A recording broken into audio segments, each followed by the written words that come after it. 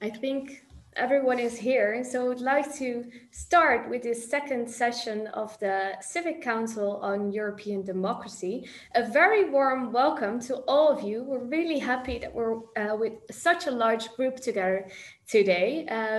My name is Anne-Marijn Epker, and as some of you know already, I'm a program editor at the Balie and the project leader of the Forum on European Culture, which took place in September last year under different circumstances, of course, but it was a really interesting forum. And that was also the moment that we organized the very first Civic Council on European Democracy. And I'm really glad to see so many of you back, some people that attended the first session as well. And I'm also really happy to welcome all the new faces that we see today, because for this session, which was actually planned to be taking place in Palermo, but unfortunately I am still in Amsterdam and you're at home as well. Some of you are actually in Palermo or in Sicily. But we're seeing each other online, of course, because we cannot meet each other physically now. But I'm really happy you're here, and I'm also really happy with the cooperation with our great partner, European Alternatives.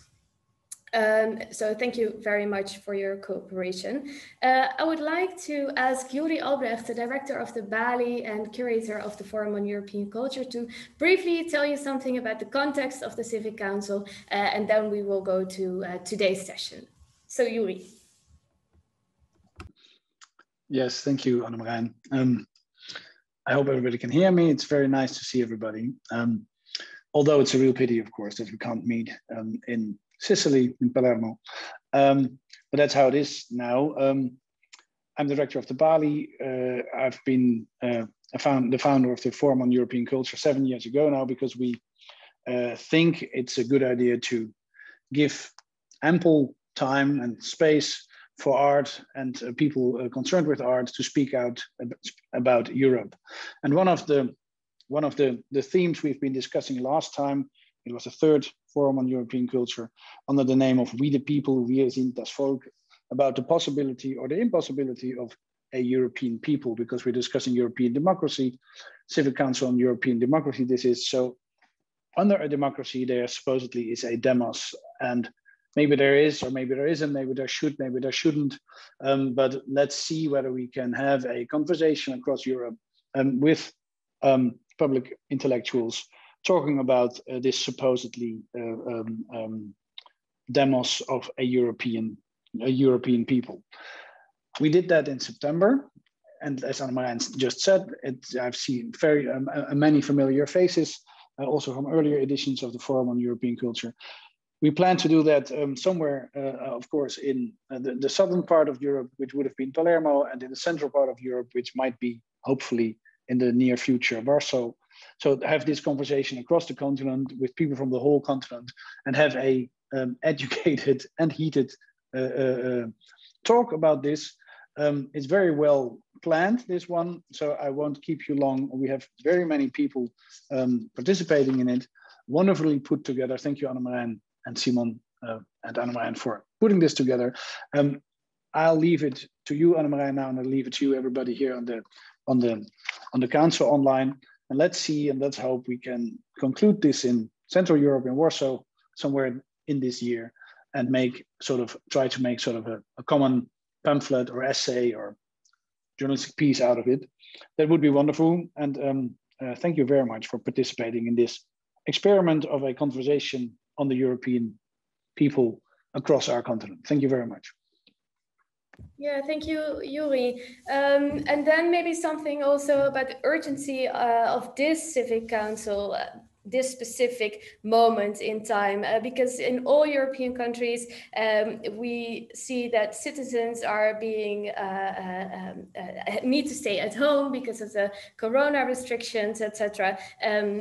Our freedoms are limited everywhere, and at the same time, we see that our politicians are taking decisions based on information that is not always transparent for us. So the main question of today actually would be, how can we as citizens hold our politicians accountable in this online dimension for their actions. Because of course, also the only way we currently meet our politicians is by seeing them on TV or seeing them online, and we're not able to really talk to them. And at the same time, we just don't know so often on which information they base the decisions they make. So that is actually the theme that we're going to discuss today with some great speakers. And we have asked Alberto Alemanno to prepare a keynote for today's session, and Yasmine Ouirhrane to prepare a reflection, and also we asked Bastiaan Rijpkema to prepare a reflection. So I'm very much looking forward to your contributions.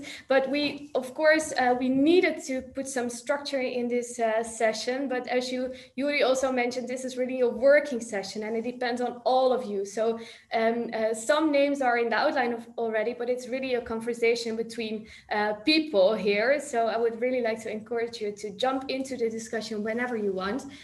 Please just raise your hand if you want to say something, so I can give you the floor. Yeah, so by the end of the day, we hope to have a list of ingredients and a list of ideas which we can share with you and which we can also collect in this broader idea of the Civic Council on European Democracy.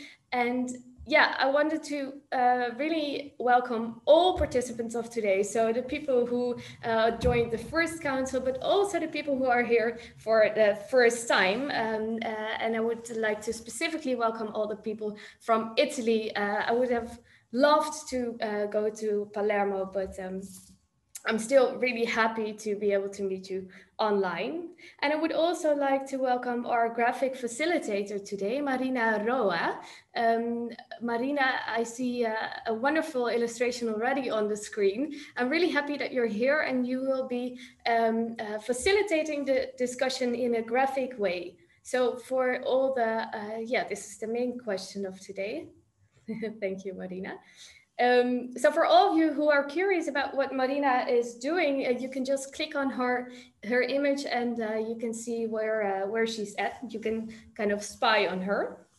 There's also some observers today, so that's people who are not actively participating in the discussion, but they will put off their camera, but still we know that you're here and we will not forget you. So also a warm welcome to today's observers. Just two practical points. We would like to ask all the people who are not speaking to mute their microphones, but I think this is clear for everyone already. And it's good to know that this session is being recorded. And it will be live streamed on the website of the Balie this Monday. And we will also send you the link so you can share it yourself if you like. If you have any practical questions, you can ask them in the chat. And before we begin, I would like to do a really quick round of introductions. And I would like to ask you also to assign the next person who will be introducing him or herself after you. And what I would like to ask you is very briefly your name, where you're from, and what you do in your daily life. Can I start with you, Simon Strauß?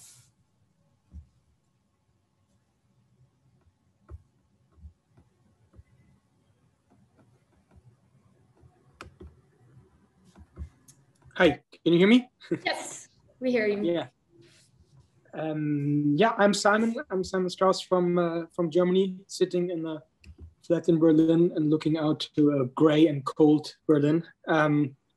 Yeah, very happy to participate for the second time now. I'm very fond of the Balie and all the great projects you're doing. I'm a journalist at the FAZ, German newspaper, in the cultural section. I'm also an author, and I am also head of an association which works on Europe, Arbeit an Europa, and which is focusing on stories around the continent between young and older generation. Very thrilled to participate. Thank you. And who do you assign as the next person? Marta. Hi, I'm Marta. I'm one of the co-organizers of this session today. I'm from European Alternative. It's an organization based in Italy, in France, UK, Germany, and I'm happy to welcome you all. I'll pass the word to Virginia Fiume. Hi, Marta, and good afternoon, everyone. My name is Virginia Fiume. I'm Italian, but I lived in multiple places and currently based in Brussels. I coordinate a political, non-partisan European citizens movement called EUMans, and I also coordinate a European citizen initiative for a carbon pricing in the EU called stopglobalwarming.eu. and part of the coalition Citizens Take Over Europe that we launched with the European Alternatives. So a lot of things. Next for me is Sasha Lantsov.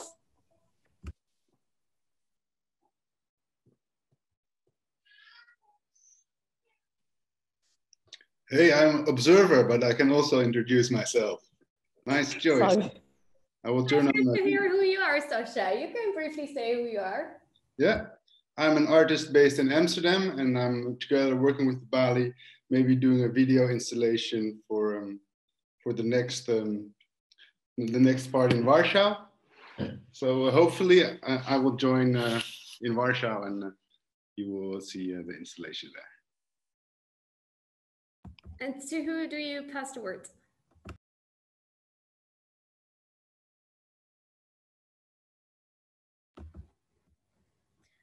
Constanza, can I give you the word? Yeah, hello, hi, thanks for having me. It's very nice to be actually in contact with all you successful people, and it's very nice. I'm currently based in Palermo. Here it's very warm, it's wonderful, even though the situation, of course, it's not amazing as in all the entire world. I lived in Amsterdam for a couple of years, even more maybe, I think, yeah, 3 years. And I used to work as a personal assistant for the director of Manifesta, the Art Nomadic Biennial. And now, yes, I'm kind of rebuilding my life, let's say. So yeah, it's challenging as for everyone. So thanks again for having me here. And yeah, I don't know, Alicia, maybe? Hello, everyone. So my name is Alicja Gęścińska. I am a Polish-Belgian philosopher, novelist, poet, and academic. Currently, I'm working at the University of Buckingham in London, though I'm based in Belgium and I haven't seen London for a very long time, for a year now. As all of you, I'm sitting at home. And now I give the word to let's see, Mario Margani. Yes, hello everybody. Thanks for having me too. And I'm based in Sicily, in the town of Enna, which is in the middle of the highland, and in Berlin. Currently, I'm in Sicily, in Enna, right now. And I'm co-founder of a space for contemporary art and meetings, discussions in my hometown, together with Claudio Renna and Lisa Bielogurlic. And we are open since 2 years, actually almost 3 years, but the last year for sure was more or less blocked. So we are trying to refocus and organize for the near future, but working on this right now. And the next one, I would say, Bastiaan Rijpkema. Yes, thanks. I'm Bastiaan Rijpkema and I work as an associate professor of jurisprudence at Leiden University, and I'm based in Amsterdam. And the next person I want to choose is Alberto. Thank you. Hello, everybody. Alberto here. I'm connecting from the Basque Country on the Spanish side. I'm not an artist, I'm an academic, but I love experiments, so I could not say no when Yoeri and Nicolo and the whole community invite me over. Nice to be with you today. I'm calling on Daniela Baccaro. Okay, I'm Daniela Baccaro. I live in Palermo. I'm from a small town in the center of Sicily, but I live in Palermo. I've been living here for more than 20 years now. I'm a teacher. I teach Spanish and English in public Italian schools. I also taught English at university for 1 year. That's it. I call Fatima.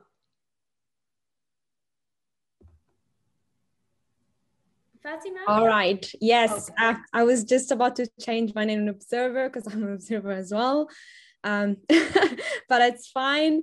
Let me start my video. All right. Yes. So I'm actually a master's student and just recently finished a small experience at the European Center for Minority Issues. And so obviously I'm interested in European issues, and I'm very happy to be here with so many incredible minds and see what's out there. So that's it. Thank you very much. Thank you. And Yasmine, may I ask you next? Thank you. Hello, everybody. So yeah, I'm Yasmine Ouirhrane, founder of We Belong, which is a podcast and platform that amplifies the voices of the new daughters of Europe, immigrant daughters. And I'm very happy to join you today from London, but I'm actually very happy to see many people from Sicily, as my grandfather was Sicilian. So yeah, a region very close to my heart. And yeah, hopefully one day we will meet in person. Thanks. And Federico? Hello, good afternoon, everybody. I'm Federico Fubini. I'm based in Rome. I am a journalist and I'm an economics journalist with Corriere della Sera. And I have been following European affairs for maybe the better part of a quarter century. And I have a great deal of interest still. I'm not getting bored. I'm going to call on Francesca.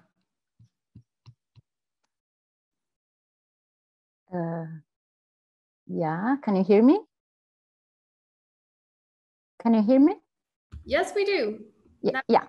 Hello, everybody. Hello to all those whom I have already met last time. And to those I will meet now. I am based in Rome. I'm a writer. I have written some novels, and currently I am working on a personal essay, I guess you could call it, about systemic racism in the USA and what it has to tell us, to us Europeans. Thank you so much, Francesca. I will pass the ball to Rytis Zemkauskas. Grazie mille, Francesca. Hello, everyone. I'm speaking to you from Kaunas, the European capital of culture, head office, basically, hence the fancy view behind me, but it's basically my workplace now. I also teach at the university, and I'm a writer and a journalist. So if my talk won't be satisfactory, at least I hope you will enjoy the view behind me. So welcome everyone, and I would like to pass this ball to Pierluigi. Piacere, prego. Hey everyone, I'm Pierluigi. I'm a freelance journalist and writer based in Sicily. I live in Enna right now, and I know very well Mario. So we had fun last year in his cultural association, and actually I'm editor of a newborn magazine focused on cultural anthropology called Alia, and we'll pass the word to Giulia. Hello, everybody. I'm Giulia Crisci, and I'm based in Palermo, where I'm from. Actually, I'm an art curator and cultural researcher, and I'm working in many different places in the world, normally, before COVID, I would say, but continuing my work mainly with a French organization, French European organization, which is called Relais Culture Europe, which is basically trying to support cultural actors in Europe and foster relation of solidarity and alliances between different cultural actors. and I'm proudly an activist of Porco Rosso, an anti-fascist and feminist collective here in Palermo. So I hope we could welcome you soon here. And I can call to speak Giorgia Spina. Hi everyone, I'm Giorgia from Palermo. I'm 24 years old and I'm currently enrolled in a master's degree program in international relations and human rights. And I also work for a youth association promoting human rights at local and global level and dealing with EU funded projects. I'm also interested in things related to democracy. So I'm very much looking forward to our discussion. And I pass the word to Sara Sucato. Hello everybody, I'm Sara, I'm 26 years old and I'm from Palermo and currently based in Palermo. I'm a master's student in cooperation and development. I'm studying to become a project manager, hopefully one day.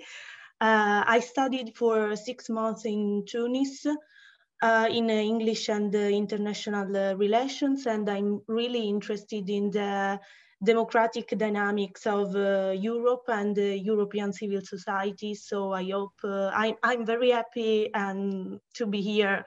It will be, I think, a great experience for me. Thank you. And I'll call for Niccolò Milanese. Thanks, I'm Niccolò Milanese. I'm one of the directors of European Alternatives. I'm in Paris, but like Yasmine, I have grandparents from Sicily, so I'm pleased that we have something else in common.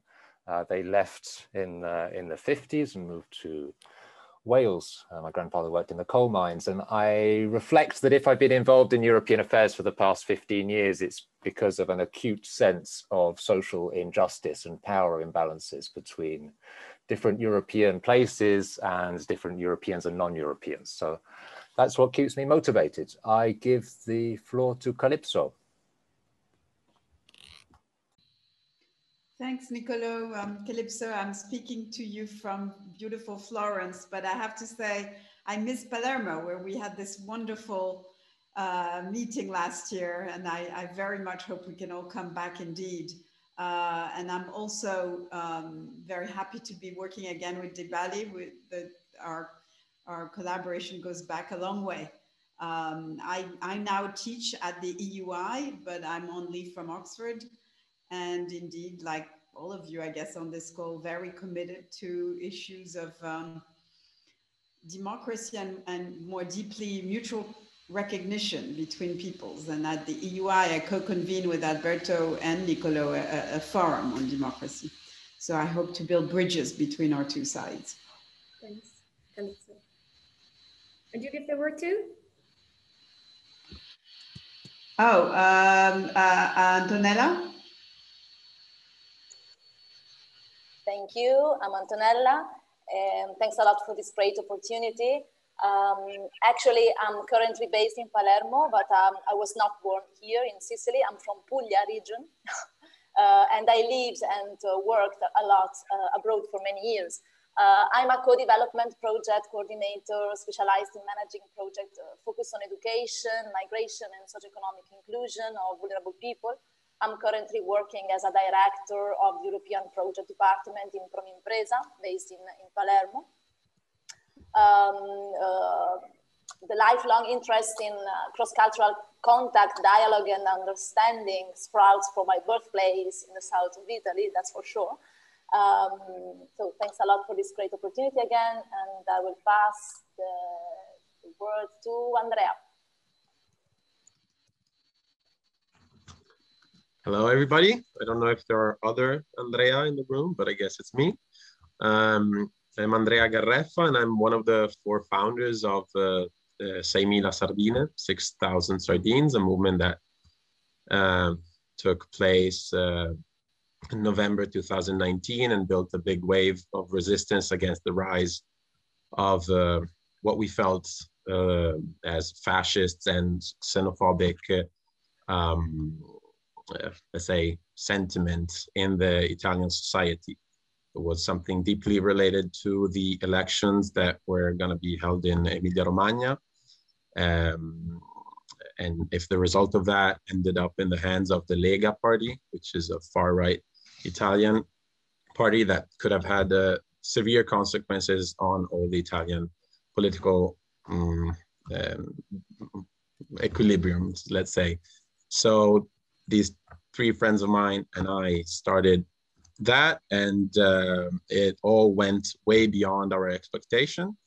And I've always considered myself interested in all the topics that are brought to this table. Maybe I'm not as specialized as some of the speakers at this table, so I'm very curious and interested in learning many things from all of you. So thanks a lot for the invitation.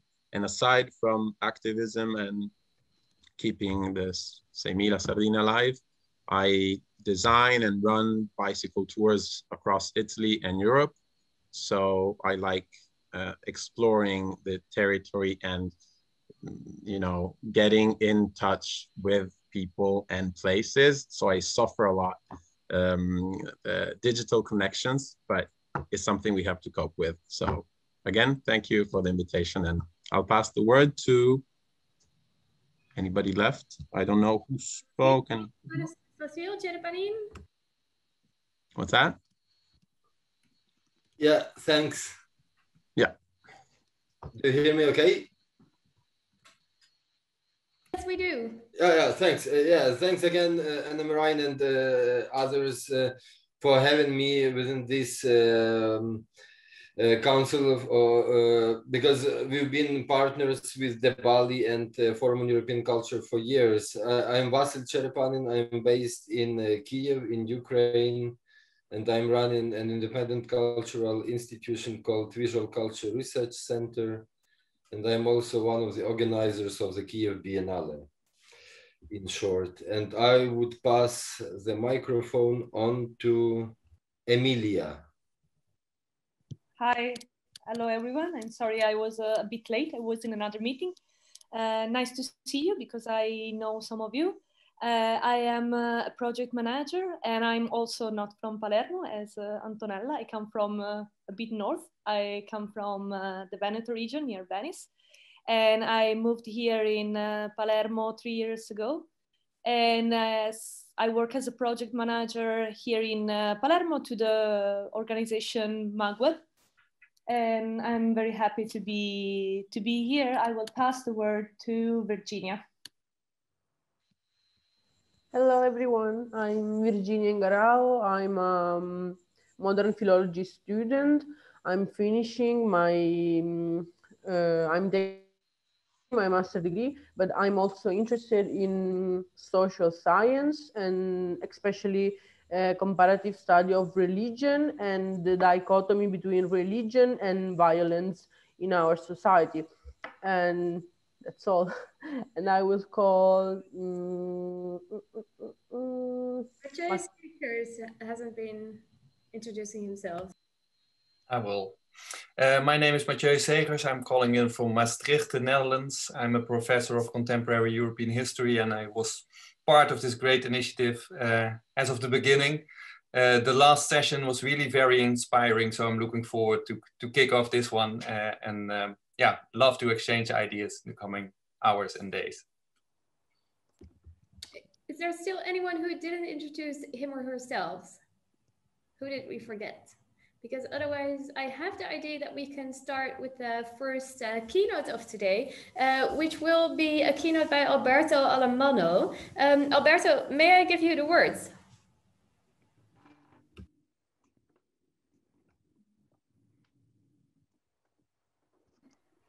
Thank you, Anne-Marijn. Can you hear me well? Can you see the screen? I took the liberty to prepare a few PowerPoint. Nice to see you again. You have asked me to share a few reflections about my own experience as an academic and somebody who engages very often and picks a few battles with public authorities at the local, national, and oftentimes European level.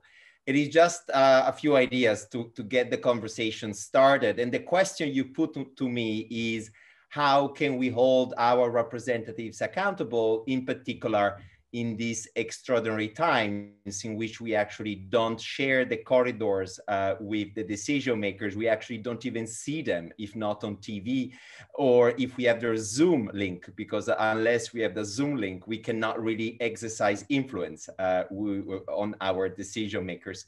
So I will be really trying to address this question because this is something that keeps me awake at night, but it also keeps me busy during the day when trying to do some research, writing some scientific articles, and also advising some of these organizations that are trying either as citizen movement or civil society organization to actually make a difference in the crafting, in the shaping of policies that define our quality of life, our opportunities.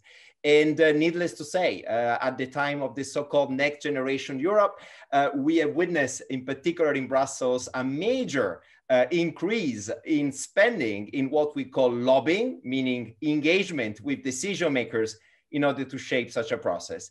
And the first studies suggest that civil society is the big loser, because once more, the David and Goliath picture is reproducing itself with big organized interests getting access. They have the Zoom link of decision makers, and they have been having many more meetings than in the previous year.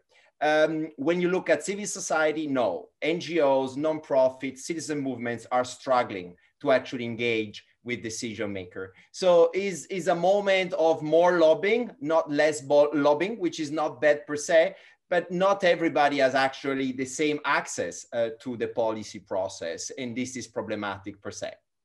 Let me start by highlighting what I often define a paradox. The fact that today, when you look at the aggregate level, even during the pandemic, despite its disruptive effect on our life and systems, we could say that we tend to be richer, we tend to have a longer life expectancy, we tend to be more educated and to be less deferential vis-a-vis public authorities than our ancestors. So we're doing pretty well, despite everything. We are more knowledgeable as a society, but at the same time, we feel powerless. So how can we reconcile this sentiment? We are better off as a society, but at the same time, we feel individually less powerful, not necessarily in the right place to trigger change and to gain a voice and to make a difference. And this is something that more and more people are becoming aware of. And this is certainly showing that we have much more to give to society than what society allows us to give away. If you think about our job description, you can be an artist, a journalist, a professor, a teacher, a chauffeur, a driver, but you cannot be more than one thing. So we are very much somehow limited in our ability to tap into our own potential, talent, expertise. We are basically allowed to do one thing and very little more. True, sometimes we protest, we show up. We saw a lot of protest happening over the last couple of years across countries, including and especially European countries. The youth movement that started around the climate. We saw phenomena of transnational solidarity of protest, like what happened in solidarity with Polish women, following the different legislative frameworks limiting the right of abortion. We have been seeing major protests happening as a result of the terrorist attack and many other challenges facing Europe. Sometimes we also do beyond protesting. We also click, we like a post, we post something on our social media. We engage politically probably more than ever as a result of the ease through which we can create political content and amplify this in an horizontal way. So I guess many of you have been signing petitions over the years. We keep signing petitions more and more. But when I often ask how many of you have been following up and trying to figuring out what happened to that petition, your petition number 22 that you have signed last month, probably most of you would not remember, did not necessarily have the time, or they were not in the condition to follow up. So even these forms of engagement today seems to be what very often they are dismiss as form of click activism or Slack activism that make us very happy and very satisfied in that particular moment, but they are not really triggering particular change, and they don't take full advantage of our own potential to actually engage with public life.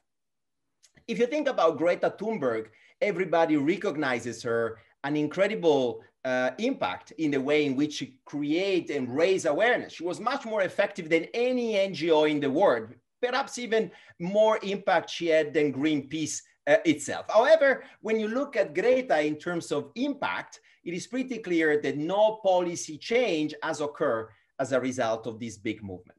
So you see again the paradox that we continue to feel powerless in the way in which we try incessantly to engage with our political system in order to trigger change. But again, we are not necessarily taking full advantage of what we could actually give to society. So we are spectators, we are not necessarily actors of our life. And even when we participate by signing a petition, we are consumers, we're not citizens. There is a commodification of participation happening these days, and we are also part of it. And in a way, we fuel these forms of commodification of participatory actions.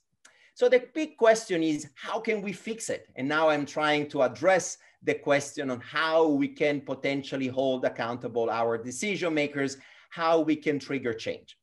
A new word is in our imaginative power, because all the disruption that is happening to our political, economic systems will certainly translate into some changes. We all are aware that interest in traditional politics is going down at the aggregate level. Turnout at elections is going down, but the interest in participatory politics is growing. So there's a tension there between the lack of interest towards traditional politics, basically electoral politics, and the interest in new forms of engagement that each and every of us would like to undertake. So what are the options? Well, according to a very well-rehearsed script, if we want to engage, we have two major options. The first option is to keep voting, which is something that we need to do every few years. But if we are very brave, we could also run for office and become political leaders at national, local, European level. Why not? But obviously, if you are just voting, well, this is very little. And if you are running for office, this might be a bit overwhelming for most of us in terms of trade-off between our professional and personal life is not for everybody, and access to the political parties is not as simple. So oftentimes we forget that there is a third option, which is not about voting, which is not about running for office, but is really about occupying a new space, which is the participatory space. So it is possible, and is actually due that each of us try to occupy the space that exists in between election. Once we have been selected our representatives, they're going to be representing us, and we will need to wait till the next elections in order to tell them whether we agree or we disagree. Obviously, this model of representative democracy does not fit with our expectations and with the world we live in. Hence, the need to occupy this participatory space, which is the space, if you think about it, which has been historically been occupied by organized interest, in particular by intermediary bodies, from trade unions all the way to associations, which are undergoing a major crisis because they are no longer representative of society themselves. Hence, the need to think about the relationship or rethink the relationship between us, citizens and voters, and our political representatives. Because today, political representatives, perhaps they're not aware, they need us in the space between elections much more than in the past. In the same way as we, citizens, we need political leaders in order to shape policies defining our life. So representative democracy is there to stay, but we need to reinvent it. We need to create new link that allows citizens to actually engage and influence with representatives. And representatives are not used to the idea of engaging with citizens in the very same way in which citizens are not allowed or accustomed to talk to political leaders, to their representatives. We don't even know all their names, right? Who remembers all the political representatives at the city level, at the regional level, at the national European level? Who knows all these representatives? So we are not accustomed to this idea of being engaged into that kind of relationship. So representation is no longer enough to fulfill the democratic life in the very same way in which protest is no longer enough to allow citizens to refresh, remind, re-engage with the political representatives. So we need to embrace a space that is often called democratic innovation, a space in which new ideas, new models, you probably heard a lot about mini public citizens assemblies, town halls, that basically try to do two things: to share ideas, allow citizens to share ideas, perhaps solutions if you're a social entrepreneur with their political representatives, but also to monitor on them and to hold them accountable. So the question is, how can we do this? Well, we need to start and experiment and try, each of us in his own community, for new approaches. So an example that we are experimenting in Italy with my organization, which is the Good Lobby. The Good Lobby try to build good lobbies across Europe, is Ripartenza Porte Aperte, which is a major campaign shared by many NGOs that basically try to convince and persuade the Italian government to actually create the opportunities to co-design the action plan that Italy will need, like any other country, including the Netherlands, to submit to the European Commission in April, but also create the opportunities to allow citizens to monitor the use that the next generation funds will be made of. This is a great opportunity of co-design, co-creation, co-monitoring that is really in front of us, but only a couple of European countries, Portugal in particular, has created the conditions to make this happen. All the other countries do not really seem very reactive to that. So how can each of us can become a citizen lobbyist? This is the term I've been using over the last few years in order to hold accountable our political leaders, in order to share ideas. Well, these are the 10 steps methodology that I would like to share with you, that you can have a look at, perhaps take a few screenshots if you're interested, taking a few notes, but it's very simple and intuitive. The idea is that time has come for each of us to pick a battle, what you really care about, be realistic about your choice. You're not gonna solve climate change, you're not gonna overcome social injustices alone, but you in your position, based on your preferences, choices, and sensibilities, you should really pick a battle you would like to fight for. And once you have done so, you're gonna be able to do your homework, meaning to do some research, read, interact, and connect with communities and peoples, which are so easily to identify today, that we live in such a delocalized world in which everybody is as close as your neighbor. We can connect digitally to map your environment and to potentially identify a coalition of actors, organizations, individuals who basically share the same cause that you have picked. And if you do so, you're going to be able to grow a movement, to grow an organization informally in a very agile way. I like to call it good lobbies. You can call it citizen movement. You can call it any way you prefer, but that is the message. Organize yourself and try to mobilize the very same repertoire of tools and techniques that major lobby groups, companies have been using over the last decades by hijacking the overall phenomenon of lobbying, which basically consists to influence the decision-making. But lobbying is a legitimate activity. It's actually good for democracy to have more voices involved into the policy process, into the overall conversation and public debate. So my final message for you is to try, to give it a try, and to mobilize, first of all, yourself, your values, your sensibilities, and to organize and to accept the idea of being a lobbyist, of being someone who actually advocates for a cause you care about and engage without any kind of hesitancy with the decision makers, your representatives, you know, and those who are close to you. Don't tell me that you don't have time, because as you might remember, earlier on, I told you the life expectancy is going up, but the amount of years you have been gaining in terms of life expectancy, we are actually throwing them away on social media. So I don't accept that argument that this is not your job, is the job of the representatives. No, we no longer live in such a democratic space. We live in a world in which we are expected as citizens to actually find the time to engage into public life much more than we have been doing so far. Thank you so much. Thank you so much for sharing your valued time with us as well today. Thank you, Alberto. I think it's really interesting what you mentioned, that we should occupy new spaces also in between the elections and try to work with experiments. And I think that's also exactly what we're doing here in this Civic Council on European Democracy. And I also very much hope that you will all share the outcomes of this session with the people you know and you have in your network. So thank you very much, Alberto, for sharing your ideas with us.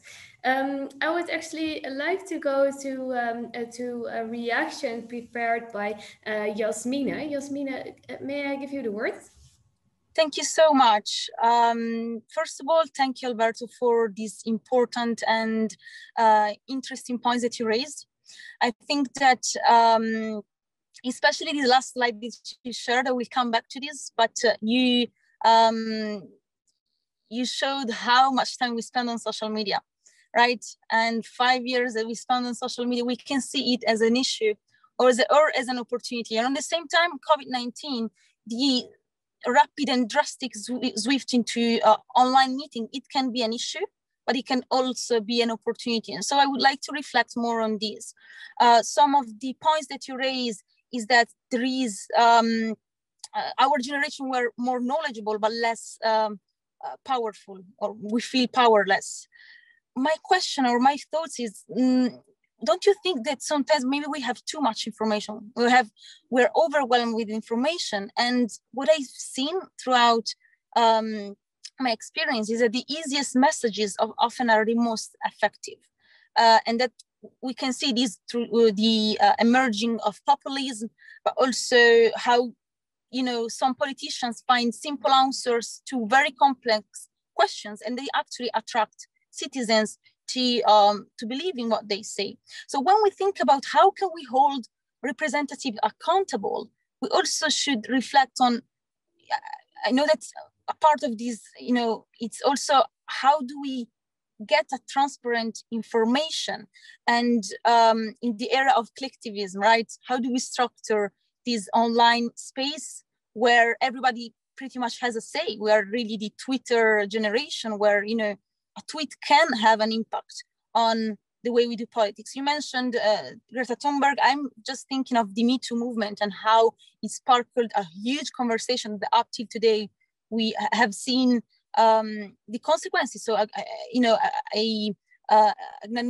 acknowledgement and awareness, but also legal steps that have been taken and policy steps. It is useful to understand how we, as citizens, you mentioned that we're consumers more than citizens, right? And I think that we need to renew the social contract, especially because that's the perception that I hear from citizens. They feel like that they're only, part of politics when there is the voting process. So the traditional way of doing politics is really having exerting our power throughout the ballot, voting process.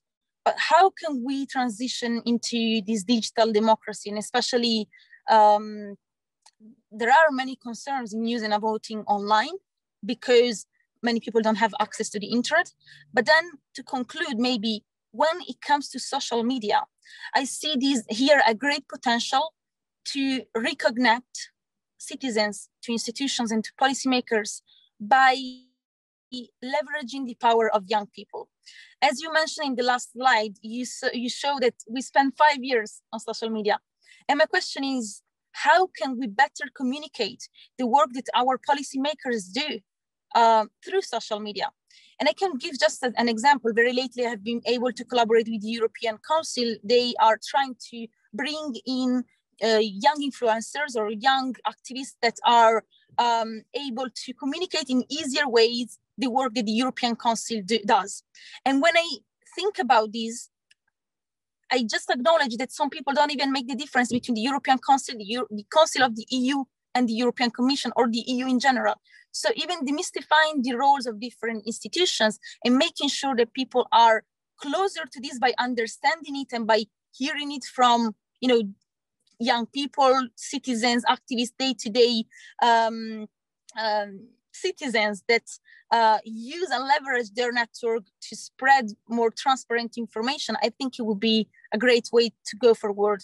I'm very, very happy of the work that you do at the Good Lobby, and I hope that, you know, more collaborations with you and with other people from this network that we're gathering today, that we will continue this collaboration and discussions. Thank you so much.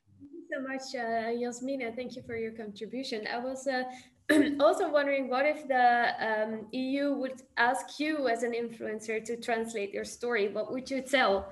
What would your most important storyline be? My story? Well, throughout my experience when I was just 23, 2 years ago, because I won an award, Young European of the Year, I was, you know, attacked online by hundreds of citizens, and particularly by a European, the French far-right leader, Marine Le Pen. And for me, knowing that this was a former presidential candidate and that she was running for elections on the European elections and using my image to sparkle hate speech and fake news, we need a way to hold our representatives accountable through legal steps. So I would see this as an opportunity to bring a uniform framework in the EU, where politicians do not only, you know, benefit from the parliamentary immunity and can say whatever they want. Of course, I trust in the legal institutions, and I took my legal steps. I'm still waiting for it to be processed. But I think it is important that the citizens know that they can speak up and feel free to do so, even though they don't have a huge party or, you know, network on their back as a big politician. I feel that, we need to put citizens on the same level as politicians if we want to, to renew this social contract and make sure that democracy is efficient. This is one story that we share. Thank you so much. I'm looking at the rest of the group to see if there's anyone who wants to react to this. And I also think it's really interesting what you suggest, that we would need a new social contract. And I'm also curious what it would look like. But first of all, I'm looking to some other people to see if you want to ask something or contribute, please just raise your hand. Andrea. Well, yes, if I may, thank you very much, both to Alberto and Yasmine for the wonderful words and speeches that you gave. I'd like just to share in a minute or two the feelings and the experience I went through in the past year, not to talk about myself, but about what I learned.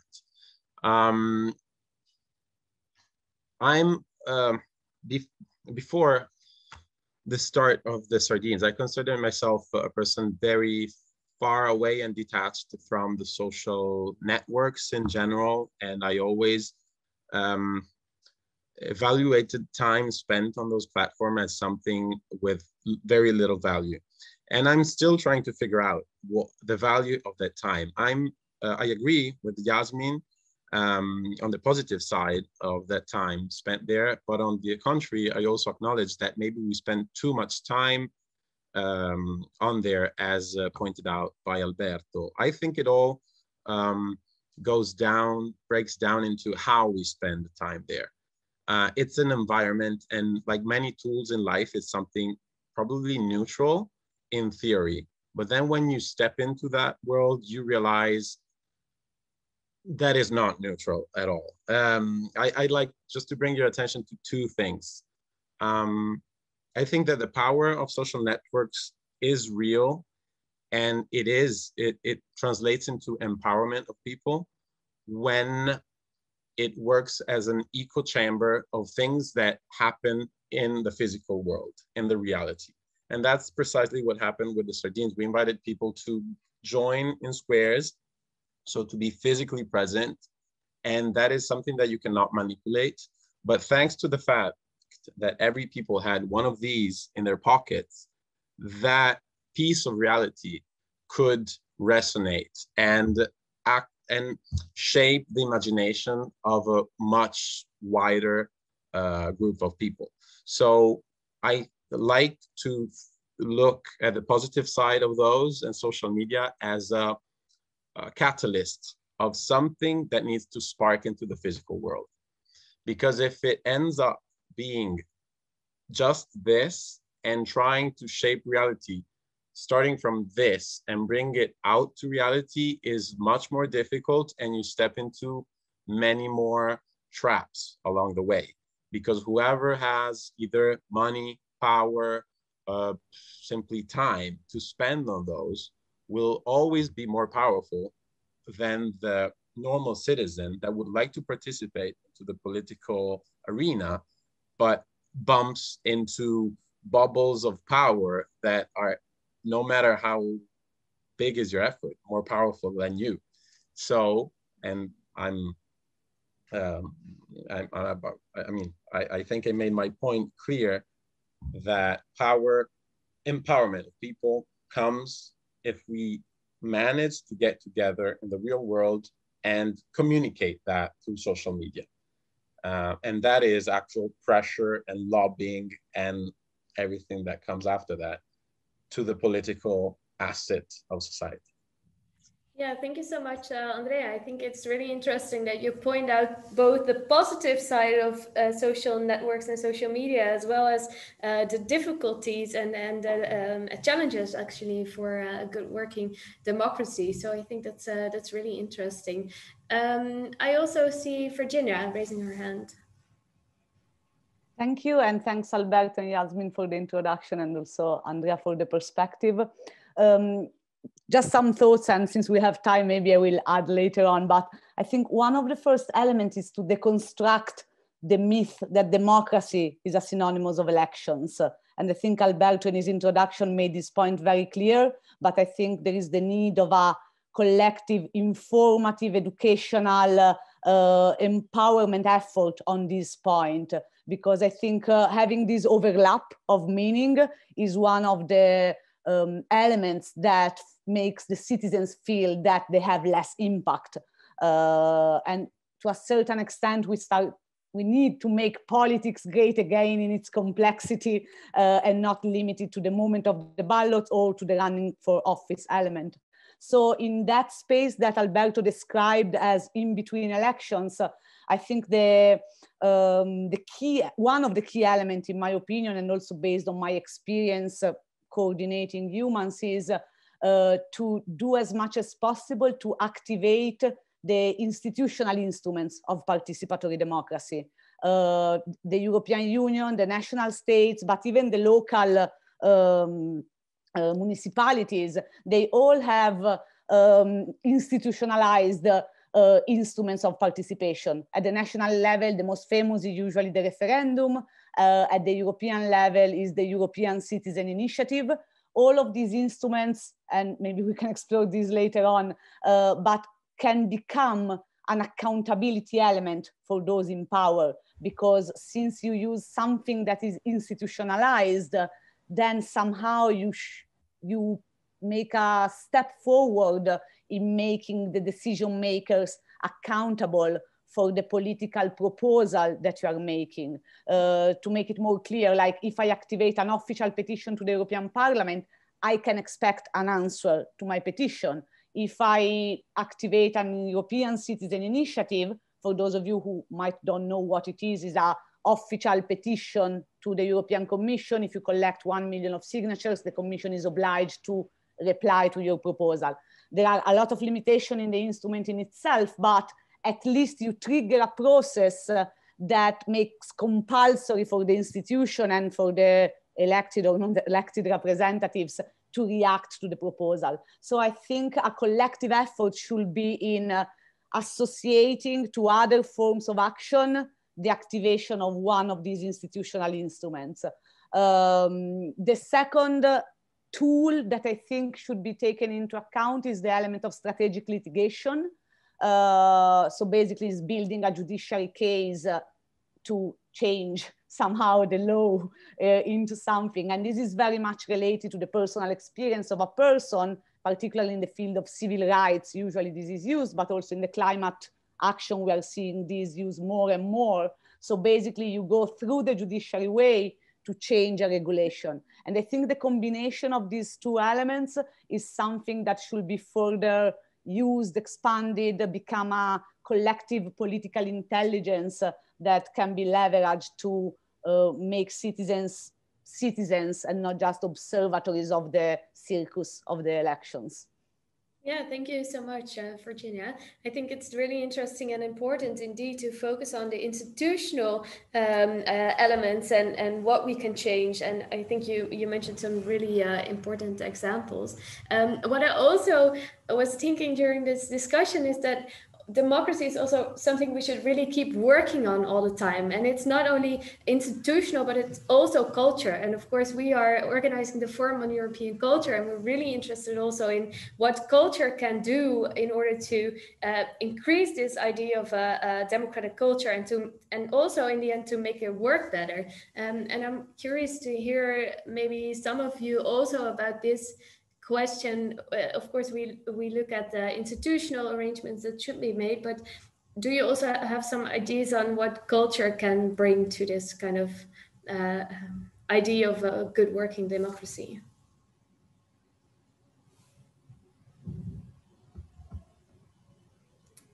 Did I see Simon? I'm not sure. I saw a hand, but Simon Strauß?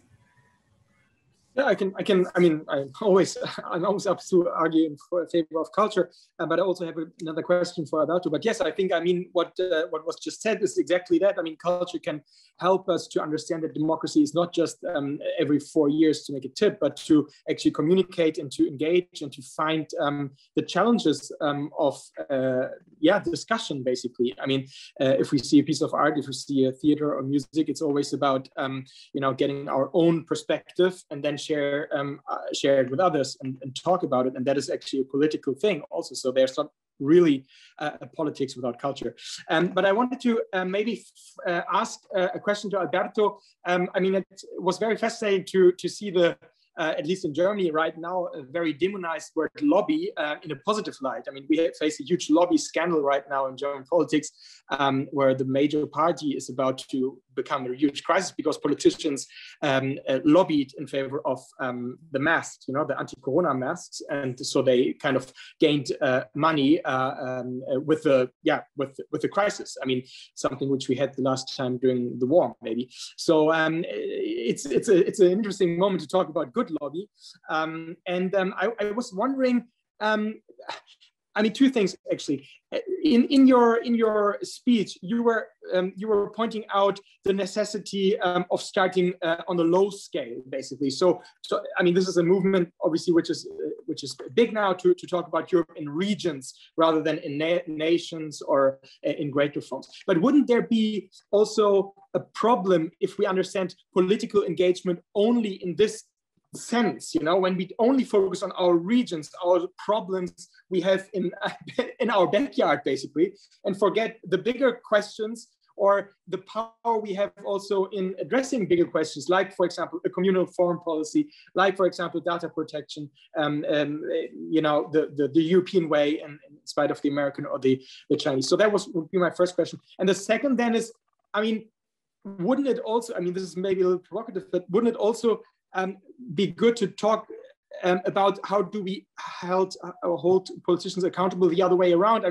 I sometimes have the feeling that the hatred and the hate and the aggressiveness and the it's so easy, you know, to denounce politics right now as well. I mean, there have been a couple of cases where, I mean, just think of Joe Cox, for example, the British Labour Parliament leader who was shot just 4 years ago. I mean, and the hatred politicians experience is growing and growing right now. So sometimes I feel that maybe rather than asking of holding them accountable, we should maybe even sometimes support, you know, the democratic politicians a little bit more out of the cultural citizen community. So these two questions / thoughts I wanted to share. Thanks. Yeah, thank you, Simon. Alberto, would you like to react to the questions? Yeah, happy to. Of course, I've been taking a lot of notes. I have a lot of reactions, but straight to perhaps to the first comment that I got from Yasmine, and trying to connecting also to what was said afterwards. I think we are underinvesting into democracy in the same way we are underinvesting into culture. So culture and democracy are the two let's say Cinderellas of our public use of resources, without realizing that this has huge cost in the long run. So we have been witnessing democratic backsliding. We are witnessing erosion of our critical infrastructure of democracy, political parties and the media. But without the political parties and the media, we don't have the critical infrastructure to hold the democratic conversation. And democracy is really much about public debate. We cannot have a democracy if we don't have public debates. Democracy is not about information. It's not about telling European citizens that the Council of Europe is different than the European Council. Who cares? If we're going to have the right conversation about Europe and who does what, we're going to get to the point in which people, by engaging into the process, they will realize that the Council of Europe has nothing to do with the European Council. I'm a bit caricatural, but this is the message I want to share. We need to invest into democracy to have proper debate that can then inform the conversation. And this is what we don't have, because we keep under-investing into the critical infrastructure, and we are not able to replace them with democratic innovation. So with new ideas and new mechanisms, and that's why we need new mechanisms.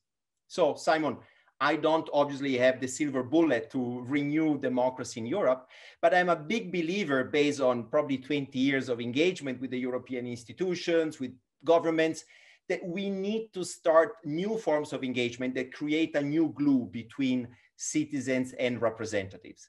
And to do so, we need to create a new culture, a culture of listening from the political leaders. The Joe Cox story is very interesting and obviously dramatic. And I happen to know her pretty well before the attack. What strikes me is that in the UK is one of the few countries where you still have the tradition of political representatives holding office hours and actually meeting and being exposed to their electorate. And that's the reason why Joe was actually killed, because it happened on that occasion.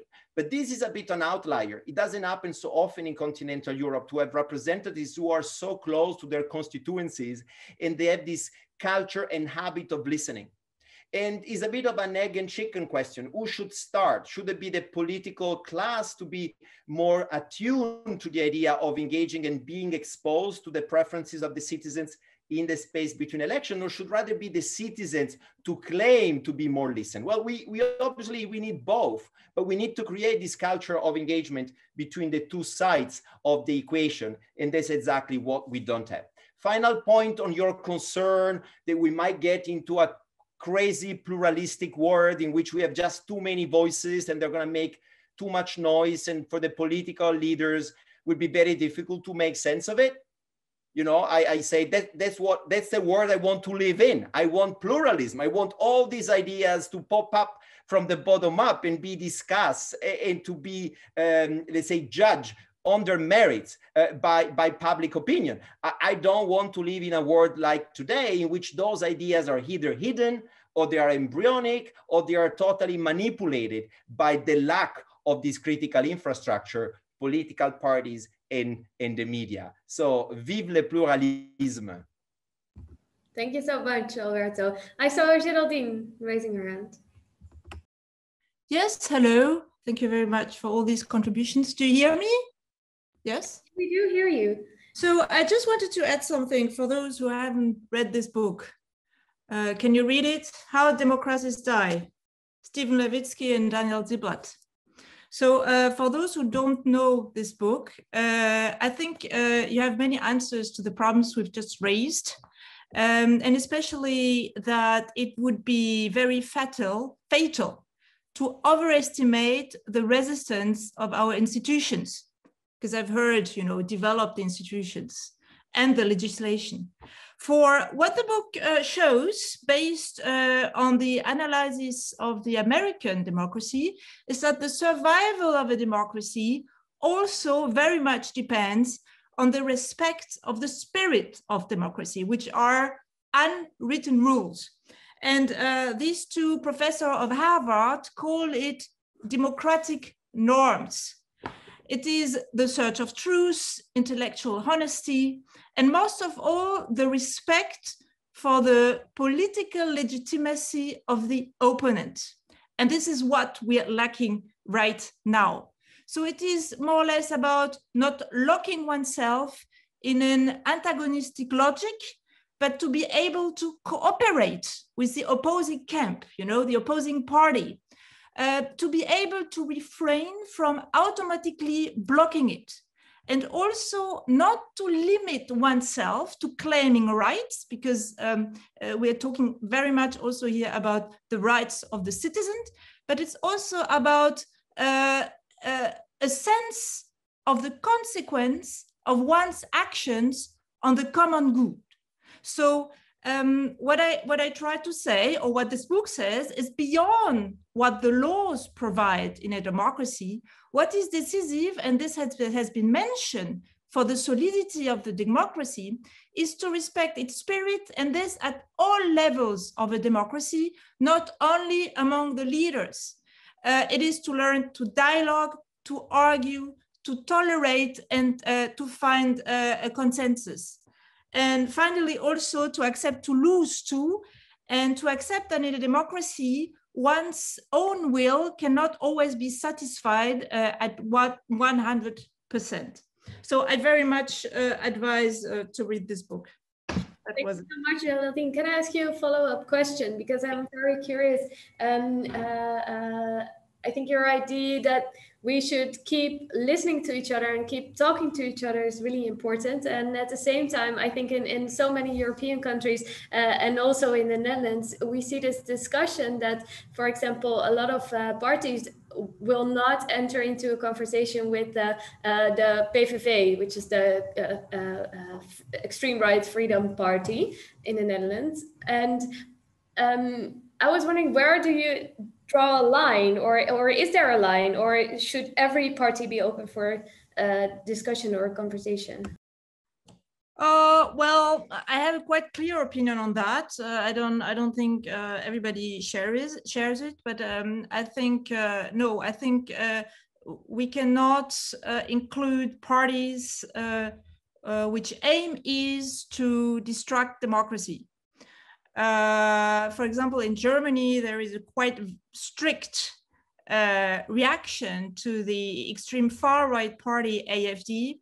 Recently, actually 1 week ago, the Interior Secret Services announced that they classified this party as a suspect, which means they are able to control it, with controlling the emails, the telephone calls, right. So this is very radical, and it is the contrary of the strategy in France. In France, the far-right party Front National has been normalized.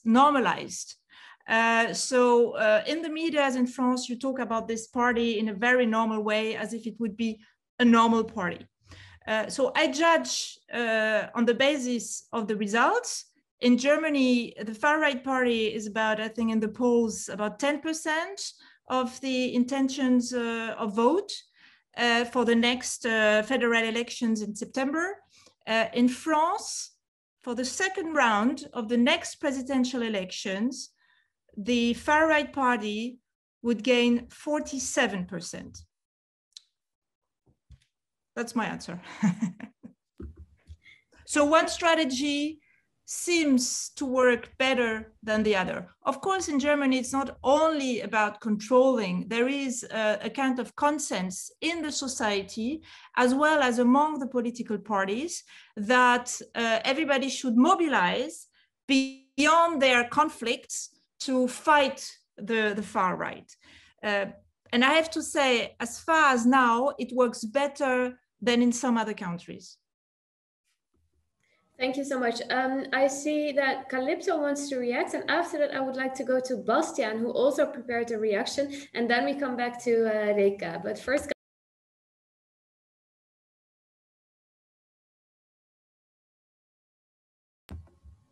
Kalypso? Yes, sorry. Yeah. Yeah, I wanted to react to Géraldine's point, but in the context of what Alberto was saying, because for all of us, you know, part of the question is who are we with in those spaces, and who do we choose to be with, and that's a bit what you were just discussing now. And you know, when Simon was talking about the sardines, so you have, I think there people, we tend to have two modes. One mode is to oppose and be passionate on one side, as the sardines movement did, or if you understand that you need to kind of rise against certain extreme right parties, and even perhaps ask that they be outside the politics, and that's right and proper when you're passionate, and you should, you know, claim your cause, and that's what protests are all about. But at the very same time, in Europe today, one of the greatest challenges is inclusivity, and including inclusivity of people who don't necessarily think like we do and who vote for Eurosceptic parties. And part of the problem, I think, in the EU is that we've tended to be in our different tribes and camps, not speaking to one another. And so there, I think that we need to find ways of speaking. And now at some point I was working on an app with people about meeting people on the opposite side of the spectrum within, you know, 1 mile of 1 kilometer of where you are, and how we would do that. And it was quite fun, never quite worked out. And it's done at the level of elites, you know, when the FT organizes, you know, dialogue between opposites. But why can't we do this better in civil society? And the last point I want to make about this is, I mean, I think of this, you know, conceptually lately, writing quite a lot on ambivalence. And yes, we're passionate on some things, but on many other things, in many other ways, we're schizophrenic. We are each ambivalent. You know, Freud talked about it, love, hate. We're ambivalent about, you know, our parent, our family, our friends, you know, the world. We're ambivalent whether it's better to cooperate with everyone or be in control of your life. You know, that was the Brexit ambivalence. I think most people are somewhere on this spectrum. They're not at one extreme. But it's only if you accept and even are proud of your ambivalence and you're happy to tap into that ambivalence that I think you can truly better engage with people who don't think like you. And in fact, you know, when you see Citizens Assembly, when you actually compare the polling at the beginning and at the end of, like, say, a 3-day event, people come at the beginning with very, very, very much at one end of the spectrum, but by the end, they're much more in the middle. And in part, I describe this process as tapping into our collective ambivalence. You start seeing several sides of the same issues. So that's just one little thing I wanted to, you know, contribute. It's neither opposing nor agreeing with Géraldine. It's somewhere in a third way. No, it's a really interesting notion to keep in mind. Thank you so much. I would like to go to Bastiaan. What would you like to react to Alberto's speech and the question about transparency and how we can make our democracies work better? Yes, thank you very much, Anne-Marijn. I've also a lot of thoughts, of course, on Géraldine's remarks, but maybe we can also save these for later, because my main work is in militant democracy, so the discussions on how to defend democracy. So, but maybe we can save these discussions also for later. We have some more time today and later on. So I will focus first on my reflection on Alberto's talk. And I want to thank Alberto very much for his stimulating talk. I very much share his concerns and analysis, in particular the need for occupying the space between elections to give citizens a stronger voice. But I do have some concerns or some points to make regarding, I would say, the proposed solutions. So more specifically, the use of new institutions like mini publics that were mentioned by Alberto, or co-design, or adding voices. And these points I want to make regarding these solutions Alberto proposed are related to the Architectures of Power project I'm working on at this moment. So Architectures of Power, and it's what I want to say briefly draws on the first two publications in this project on Architectures of Power. Also nice to mention that Architectures of Power is actually a term coined by John Keane, whose book I actually spotted in Alberto's book cabinet behind him. Life and Death of Democracy. In this book, John Keane mentions this term, Architecture of Power, and also in later work by him. And my concern coming from this idea of how is our power structured, how is it designed, is that my concern, and concern from some other authors, is with the comprehensibility of our whole power architecture. In other words, how readable are our politics? So who takes which decisions when? So who takes which decisions when? When we view national politics, reading power structures can already be complicated, and things get even more complicated when we add the European Union, which adds a whole new level of very much needed but complicated decision making. And this tightly strung web of powers is legitimized by new conceptions of democracy. Think of Rosan Vallon's counter-democracy, for instance. And there are, of course, next to the theories that can legitimize a very complex power structure, there are also significant known gains of these complex power structures by dispersing power over several mutually dependent institutions. You can, as Alberto also mentioned, I would say very correctly, make more voices heard. And second, you could add power is more balanced and countered in a very complex power structure with different competing institutions. But I would say there are also downsides of adding, for instance, mini publics and other institutions to our already complex structure.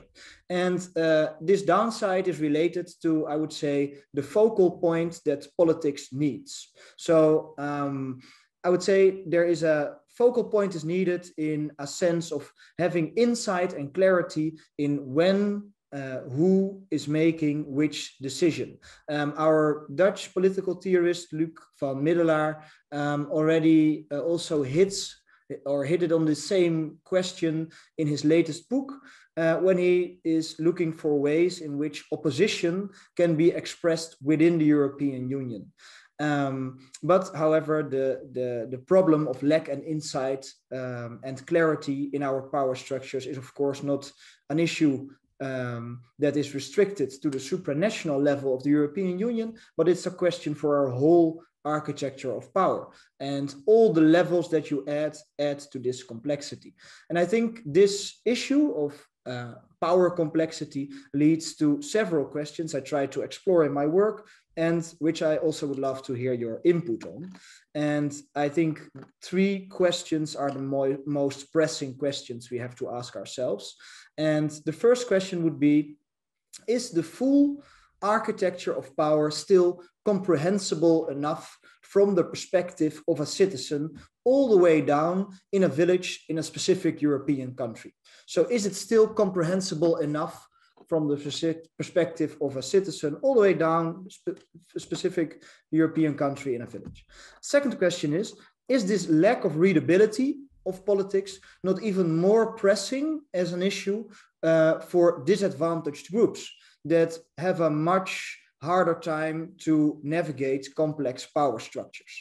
And then Finally, the question, of course, that what can be done? Are there specific changes, institutional or other, that might lead to a greater readability? So this is for my reflection on Alberto. Thank you. Thank you so much for this inspiring reflection, Bastiaan. I think it would be interesting to start actually with the first question. Is the full architecture of the current power system still comprehensible for like normal citizens living in a village? Do they still understand it? And is it not too complex already? Who wants to react to that question? Reka? Hi, I'm a little bit late to the party, but I'm glad I could join finally. So I would offer 3 very brief answers to these complex questions. Whether power is comprehensible, it isn't, and I don't think it was. And I'm not being overly sarcastic. I mean it, you know, wholeheartedly. This is a buildup that has never been understandable for those who don't have full-time the task to understand it. This is even hard for those who are within it to fully understand, especially with all its inertia and all the overlapping. And for disadvantaged groups, this is much worse. I think we have heard a lot of criticism for at least the past decade about how power structures are organized, how very hard they are to make an impact within. I'm speaking from Hungary, so as you very well know, it's very easy also to troll and to hack in no good faith, as well as in sort of seemingly good faith, or just not really giving a damn about what it causes for others. And the solution that I would offer, I don't have a solution, but I would offer a first step. Also in line with Anne-Marijn's earlier question, what culture can actually do for democratic politics. And that would probably be, you know, as a starting step, in including poets in choosing names for institutions, so that we don't have to explain at length what the difference is between 2 almost identical names. For heaven's sake, come up with something that has a bit more fantasy to it and actually contains of the substance. And I don't just mean it, you know, as a joke. Of course, I do mean it as a joke to a certain extent, but I think it's a very serious problem that we don't consider the understandability, the readability, the accessibility of our institutions. So probably at least at the naming process, but maybe also around the shaping of these structures, more poets and a little bit less lawyers. Yeah, thank you so much, Reka. It's really, really interesting and good point indeed.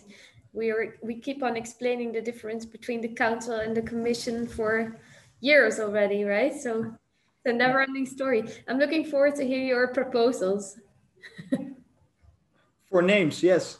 I'm also looking forward, and I agree. As a half part lawyer and half part philosopher, my lawyer part agrees that we need better names, and we might give poets a chance and not lawyers and their abbreviations. I mean, it also can be PT mothers. I don't care. Just make it understandable. Thank you so much. I see Fasil. Yeah, thanks. Do you hear me okay? Yeah, perfect. I just wanted to jump in shortly to share my thoughts and doubts with you while listening to the speakers. And perhaps it could be also perceived as a kind of a extended question or a remark towards the presenters of today, because I still have this a bit strange kind of feeling as if I'm listening to the people who are analyzing politics or on another planet, or just in a different universe, as if there are no wars around, there is no global inequality. We just talk about some comfortable European country somewhere which needs just some improvements here and there, that has some problems, but what we need just to ask ourselves how to be active outside the election box and how to hold our politicians accountable, and how we can improve the situation, how we can basically improve the status quo. While I think that basically what is much more needed, or the better way to put the main issue or problem of today, is how to change this status quo, but not how to improve it. Because, for example, I don't know, let's take the already mentioned this protest in Poland against the prohibition of abortions. Is it the question how to hold the Polish politicians accountable to change this horrible situation? I think it's totally different, right? Or, for example, the most pressing issue of today, the global vaccines rollout. Like, as you all know, a bunch of super rich countries contracted like 5 or 6 times more vaccines than the rest of the world. Is it about who will be accountable for this? Who will be responsible for this? I know, I mean, that it's a bit different dimension that we are tackling here, not just about improving here and there, because otherwise we will end up in talking about some imaginable paradise with the slogan "Paradise for Paradisers," right? But not for the outsiders. Or, for example, let's also think of Gilets jaunes, Yellow Vests movement in France. I don't know who will be accountable for this, why the authorities didn't listen to them. It was really a very important and milestone kind of new class movement in Europe, but nobody actually from the side of the authorities reacted to it. Of course, I'm speaking from outside the EU, from another side of the European wall, so to say. So it's also the question here, as I am based in the country which is at war. And also here, also we have another question. Is the EU responsible for its peripheries?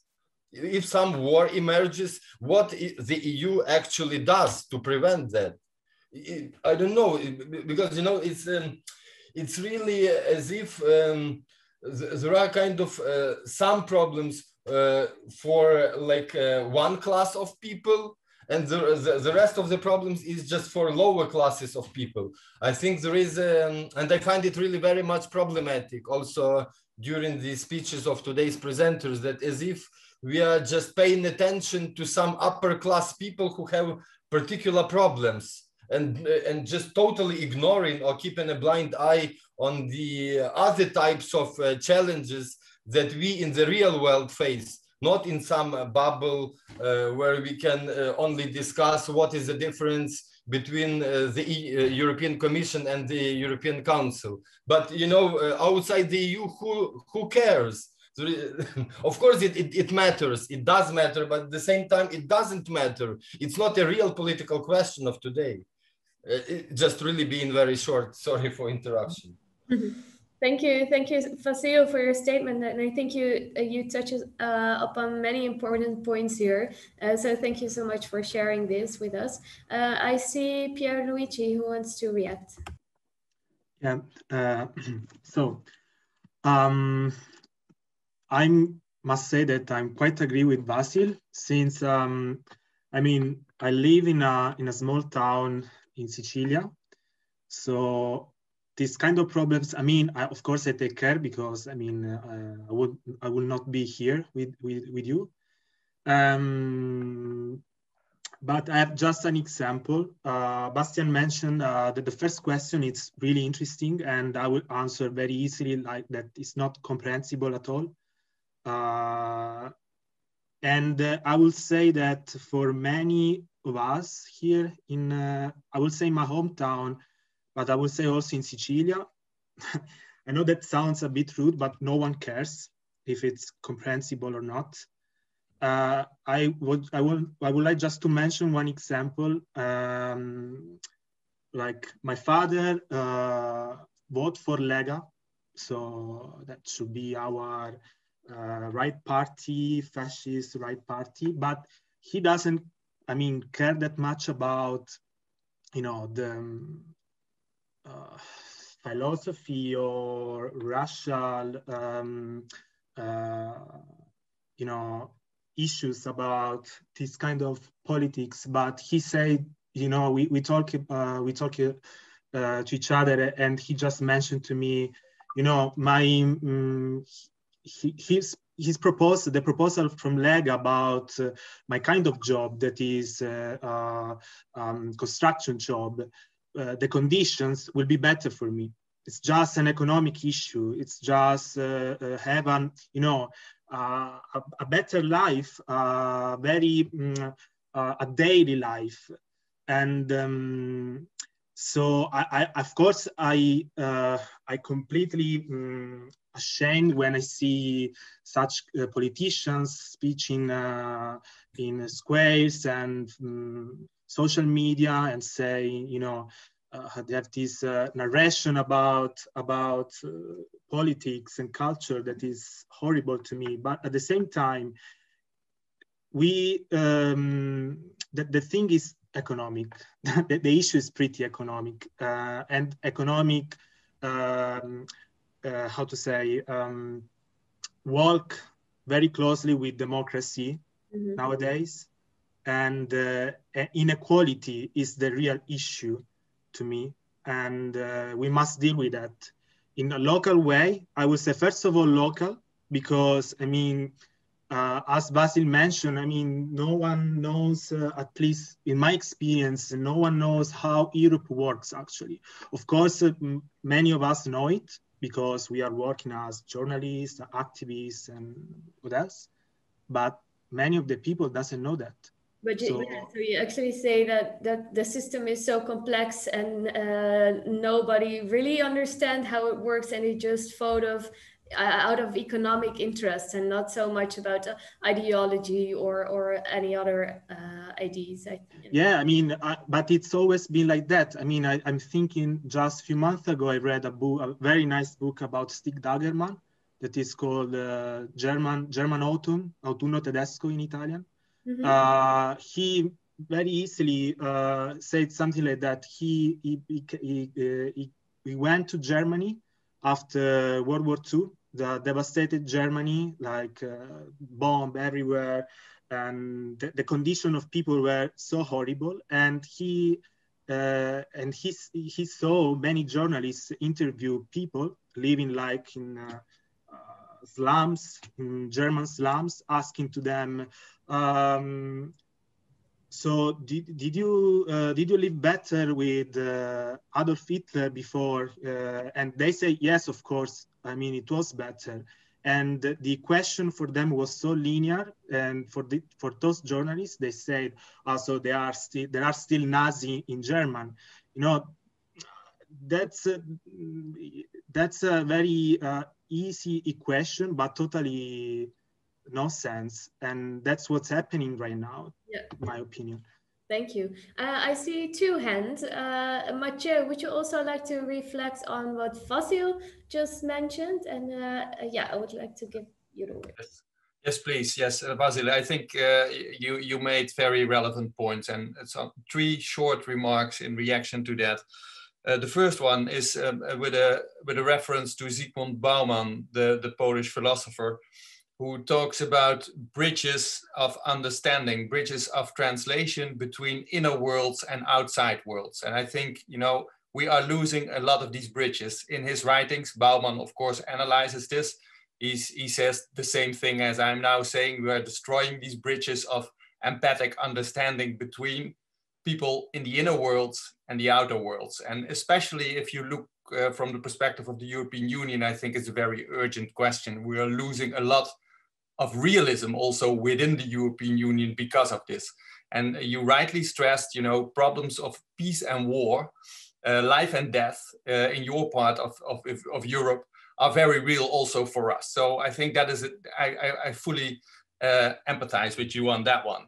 Another thought that came to me in this context is the philosophy of Giambattista Vico, the Italian philosopher of the Enlightenment, who says one crucial thing, I think, and the Italians around probably know better than I do, but I will try to summarize a crucial element of his thinking, and that is that he claims that we are human beings. And a human being is capable of understanding what another human being has made or has done in another time, in another place, or wherever. And that capability of empathic understanding is the same thing, is something that is our force for a better situation, or to energize hope and views on brighter horizons. Imagine a better world, so to say, something that was also a goal that was Zygmunt Bauman was after in his work. So that human capacity is there.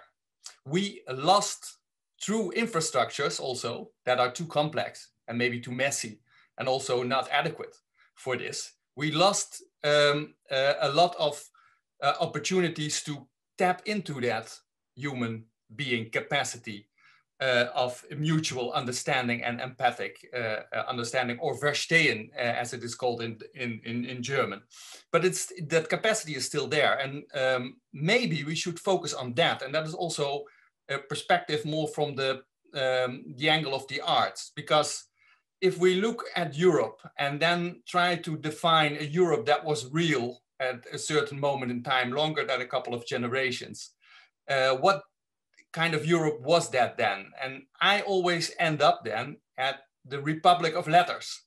So a Europe where Europeans were communicating with each other through letters. Of course, there was elitist often, but not always. These stories were shared over different boundaries and in different languages. And in that way, Europe has always been connected as a civilization based on a Republic of Letters. And the Republic of Letters is still there. And it actually has a totally new dimension with the social media kind of developments that we are experiencing. And I think there is a lot of opportunity there also to revitalize this Republic of Letters as an underlying fundament of, you know, rebuilding these bridges of empathic understanding within, but especially also between within the EU, but also very much between the inner world of the EU and the outer world of the rest of Europe and the wider world. And in that way, reconnecting to that human capacity of the capacity to understand what other human beings are doing, are making, have made, and in that way come in a deeper connection, also societally, and build a basis from that perspective to rebuild also institutions, and maybe simpler institutions for democratic communication. Let's call it like that. Yeah, thank you so much. Mathieu, just a quick question before we go to Simon. I was wondering, you also saw opportunities in the current time, also with social media, in order to rebuild these bridges and to revitalize the Republic of Letters. And I was thinking, where do you see these opportunities, or? Actually, I'm experiencing them myself on Twitter, for instance. So I see a lot of sleaze and dirt, so to say, on Twitter, but I'm mainly enjoying it greatly, because I can enter a real European Republic of Letters anytime a day that I wish to kind of get inspired or get updated on what is happening, and especially in this mental, spiritual domain, so where people are thinking about the status of the current situation in Europe and beyond. And I think that is I experience this as a gift. So I have my books and I love them, and I'm a great fan of the classical Republic of Letters, but I'm also really enjoying the new ways. And for instance, Eurozine, we have the magazine here represented in this meeting, is something that I encountered through social media, and that's enriching my own view about what is happening in Europe enormously. So I think there is a lot of potential there also to enrich democratic debate with a more nuanced view on current affairs, because you also take in then views from outside. Thank you so much for this optimistic point, Mathieu. I would like to go to Simon, and then I'm going to announce a short break of 10 minutes before we go to the second part of the session. Simon. Yeah, just very briefly, when I was listening to Pierluigi, I thought that the European Union actually carries a value, a forgotten value in its name. No, I mean, the European Union could be, you know, in the sense of a labor union, could be a story about Europe, which is not intellectually up there, but very, very concerning issues of a lot of people. And I mean, there is the European Trade Union Confederation, founded, I just checked on Wikipedia, in 1973, but they last met in 2015. And that's actually telling, I would say, about what we're talking about. I mean, the question of injustice and all of this. I mean, this could be really a story of Europe to enhance and ask again for a stronger trade union, European trade union, which looks for the rights of workers throughout all of Europe, and not still make it possible that, you know, people come, for example, to Germany from other European countries because we pay them less. I mean, so I agree with the question of justice and injustice is really at the center of our talks, I think. All right, thank you so much, Simon. Is there anyone who wants to make an urgent point reflecting on the discussion just now? Yeah, Mario. Sorry, just a short one.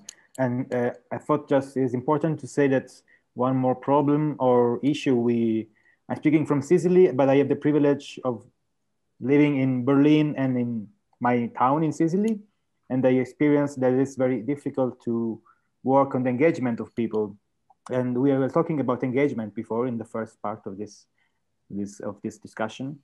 And it's like if you are, for example, in Berlin or many other big places or cities in Europe, it's almost normal to engage, or it's very easy, very natural, let's say, to engage in activism or activity of any sort connected to democracy or to participation. And in places like in Sicily, many other places, they are like, let's say, depopulating areas. It really looks like strong individuals, like a big challenge to even start to think about this. And from a cultural or artistic or political point of view, it is anyway a big problem that we should deal with, this depopulation, and how to work on this problem in order to activate people anyway. Also in these areas where less people are living, everybody's going away to somewhere else. So just this, yes. Thank you so much, Mario, and I would like to thank all of you for your important points. I would like to announce a short break of 10 minutes, and then we go to the second part of the discussion. Unfortunately, Francesca Bria had to cancel her participation today, so we will not have a keynote or statement by her. That would also mean that we're not running out of time. During the second part of the session, we will be listening to a statement by Rytis Semkauskas. So please be with us again in 10 minutes. And I would like to encourage you to take a nice drink and some snacks maybe. And so we can really celebrate the end of this session around 6 o'clock. Thank you so much. See you back.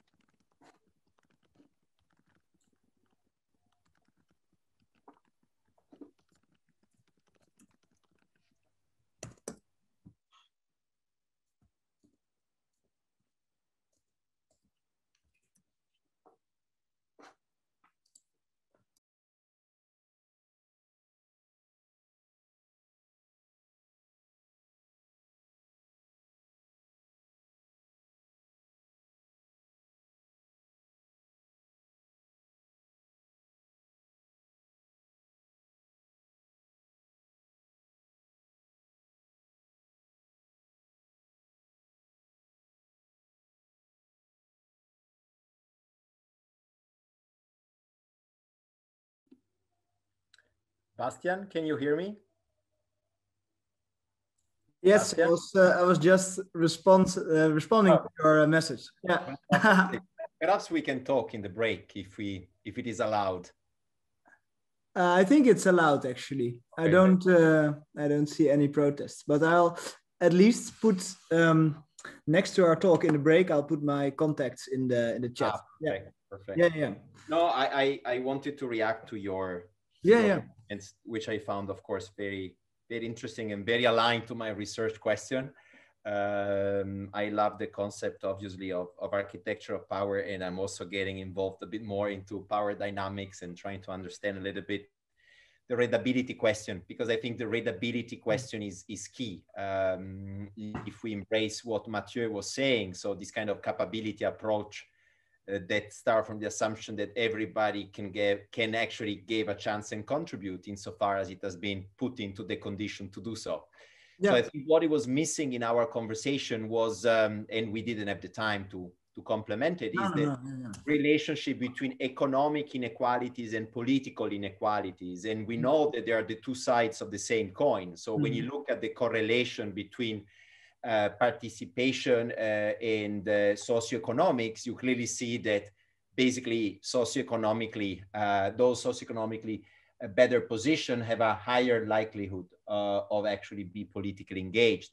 Yeah. So the two sides they need to be taken together, they need to look together. And I think the readability question and plain speaking when doing institutional design and promoting participation should really be the starting point.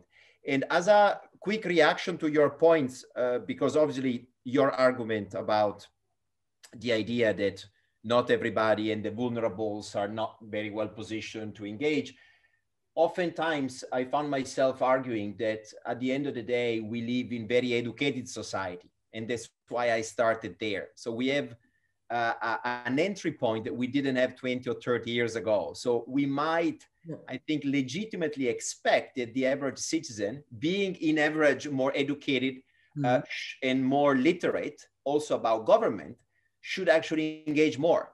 And it might appear a bit moralistic on this point, but is data driven, meaning that today we are actually much more educated, we're much wealthier, and therefore we no longer have that excuse that it is the elite. No, well, the elite today is the middle class plus. Obviously, it's more complicated than sociologically, but the aggregate level, we have a critical mass of people who should engage, but they don't engage. So my interesting research question is how Europe would look like if more people, those who could, because they have the resources, the mental bandwidth, would engage with government, how that democratic community would look like.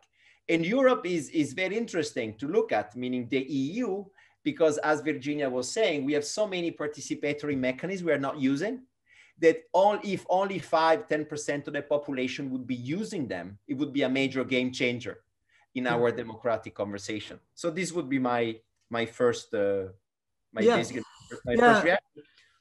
Yes, I think there were several things that we were not able, of course, to discuss in more detail. So it would be interesting also to stay in touch on these topics, because I think also interesting in your talk and also in, I think, earlier work. So in your book, it's a good reminder for me to check it out and read it. Your book about lobbying for change. I think this is also part of the solution. So you have two sides, of course. So you have empowering citizens to be able to navigate the power structures better, and not only education, but also being a bit more assertive in lobbying for good change. So I think this is actually part of the solution.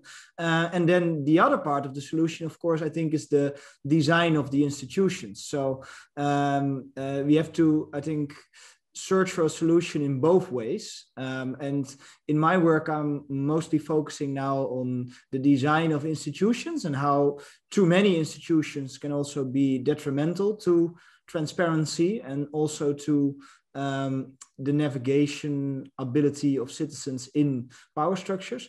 But I should also add this more citizens perspective to make a more complete argument. I also have one article on this in English. I also sent you the the copy of this article, because it might be interesting for further discussion also. Nice.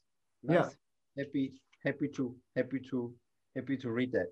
And you're right that Rosan Vallon's work is very inspiring on this idea of counter democracy and creating this kind of countervailing forces that actually play a role. But I agree with you, at the meta level, you need to create a structure that enable those citizens to be part of the process. And there is very little literature on political equality as compared to the economic equality. There's very little theoretical work. Yeah, it's true. So so in this article, you also see that I mentioned some relevant research regarding how good the navigational skills, if you could call it this way, of citizens are. But it's this political equality aspect of this is very underdeveloped, actually. So there's also an interesting avenue for research in this. So yeah,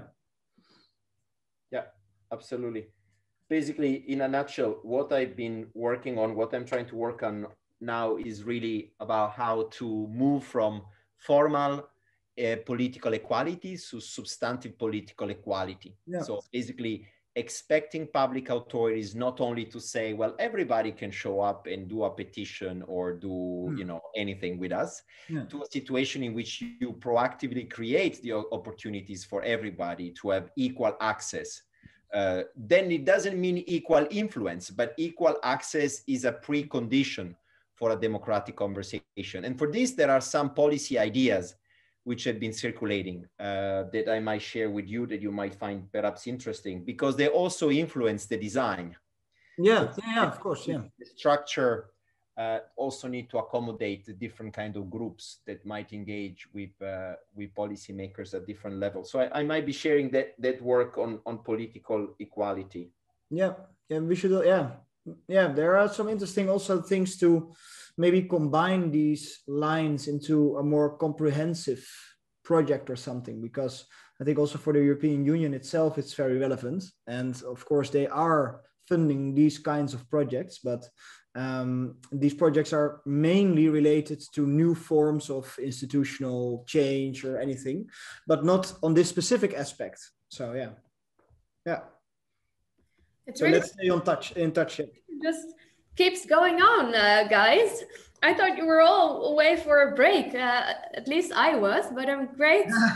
The conversation was so inspiring and dynamic that you cannot stop exchanging ideas. So I'm really... We try to approximate like the normal setting as much as possible. So Exactly, the talk in the corridor. The talk in the coffee corner is also very important of these, It would have been so great to have a drink afterwards, and now we're just all logging out and start. Don't tell me. But it's really strange, right? I also am just waiting for the others to arrive, but I just heard from Francesca Bria that the whole country turned red again today due to the COVID situation. Is that right, or? In Italy? Yeah, in Italy. Yeah, I think they announced a pretty bad lockdown again. So it's a third wave again. Yes. It definitely is. That's terrible. Yes. How are you doing, Francesca? Fine, Anne-Marijn. I'm doing well, thank you. I'm writing a lot. There's not much else to do. So I'm hopefully taking advantage of this very quiet time. Because I'm not sure if it was you, but I thought you mentioned last year that it was also a difficult period for you to write because everything was so... It used to be. It definitely was 1 year ago when the crisis and the lockdown began, and those terrible months in Italy. I could not write a word except articles and short things. But this has changed. This has definitely changed. And in fact, I was thinking this very morning that this, not year, but say 8-9 months of putting aside all the more or longer projects, it was actually very useful. I'm now on a roll. In fact, now I'm writing a lot, and something has clicked. So, Great. Things change. And with you, Alicia, you're a writer as well. and much more, but well, I have 3 small children, and a pandemic with 3 small children in the house is never an easy task. But yes, I also have found a new equilibrium and can write and find time to write and to read and reflect on the world. But it's not an easy time, in all honesty. No, I totally understand. I think most of us are here again, although I'm waiting for Reka and, oh, there's Vasil, and Yoeri will be here in a minute as well. Yes, Simon. So welcome back, all. I would like to actually start with Ritis, and he prepared a wonderful short statement, keynote, which I would like you to listen to. And his main question is, how much democracy do we really need? And it's kind of a provocative title, I think, especially after what we discussed in the past few hours. But Ritis, I would like to give you the floor and ask you to elaborate on this question. And also on the theme of today, of course. Thank you. Can you hear me? Is it okay? Okay. So I'm really happy to be here. And as I said before, I'm speaking from the head office of the KONUS, the European Capital of Culture in 2022. So in this room, we usually, of course, discuss public procurement procedures, but sometimes we do discuss democracy. And the title that I have picked is really a question which bothers me a lot. I mean, how much democracy do we really need? And nearly every word here could be problematic. Who are we? And how do we measure democracy? And what do we mean by saying need? Nevertheless, I think, and Vasily here mentioned the outside world, an outside view. So basically, I'm a person whose body and mind has suffered this change, this huge break. I mean, from being born into tyranny, and then the change happened, and now I'm living in a country with an established democracy. So in a way, I feel like a guinea pig, you know, from social research point of view. And I would like to share some hectic remarks with you on this subject. I have to admit that 30 years ago, when we experienced the great shift from tyranny to democracy, well, I think nobody in my country had any idea of what democracy truly is. And me too, of course. Instead, we had this strong instinct for what we had thought was democracy. But essentially, it was a dream about happy life, simply happy life. I would suggest it meant security, it meant comfort and liberties. For me, that sounds like a recipe for a happy life, and I wouldn't go into distilling it further than that. But how this recipe or instinct for happiness translates into democracy, I would suggest that this started with the French Revolution, of course. Democracy they had dreamt about was perceived as a social contract, as we all know, consisting of dialogue, that's égalité, solidarity, that's fraternité, and of course human rights, that's liberté. These elements, they emerged to be at a constant dynamic. And this means that democracy is always a process, as a practice, democracy as a practice. An eternal movement of human soul, you may even say. And sometimes it could be very complex, this movement, and very painful. And this, to my mind, addresses questions which I would have never thought about 30 years ago, back then. Like, why countries considered democratic differ so much? So maybe because these countries are at different stages of their internal dialogue, why aren't we always quick and effective? Because maybe solidarity is a value, and we have to wait for the slowest of us to get on board. Why the government cannot provide all the answers? Because maybe there's no such thing as one size fits all in a society with free individuals. Therefore, the more I learn democracy, the more I see it being, in fact, very, very vulnerable.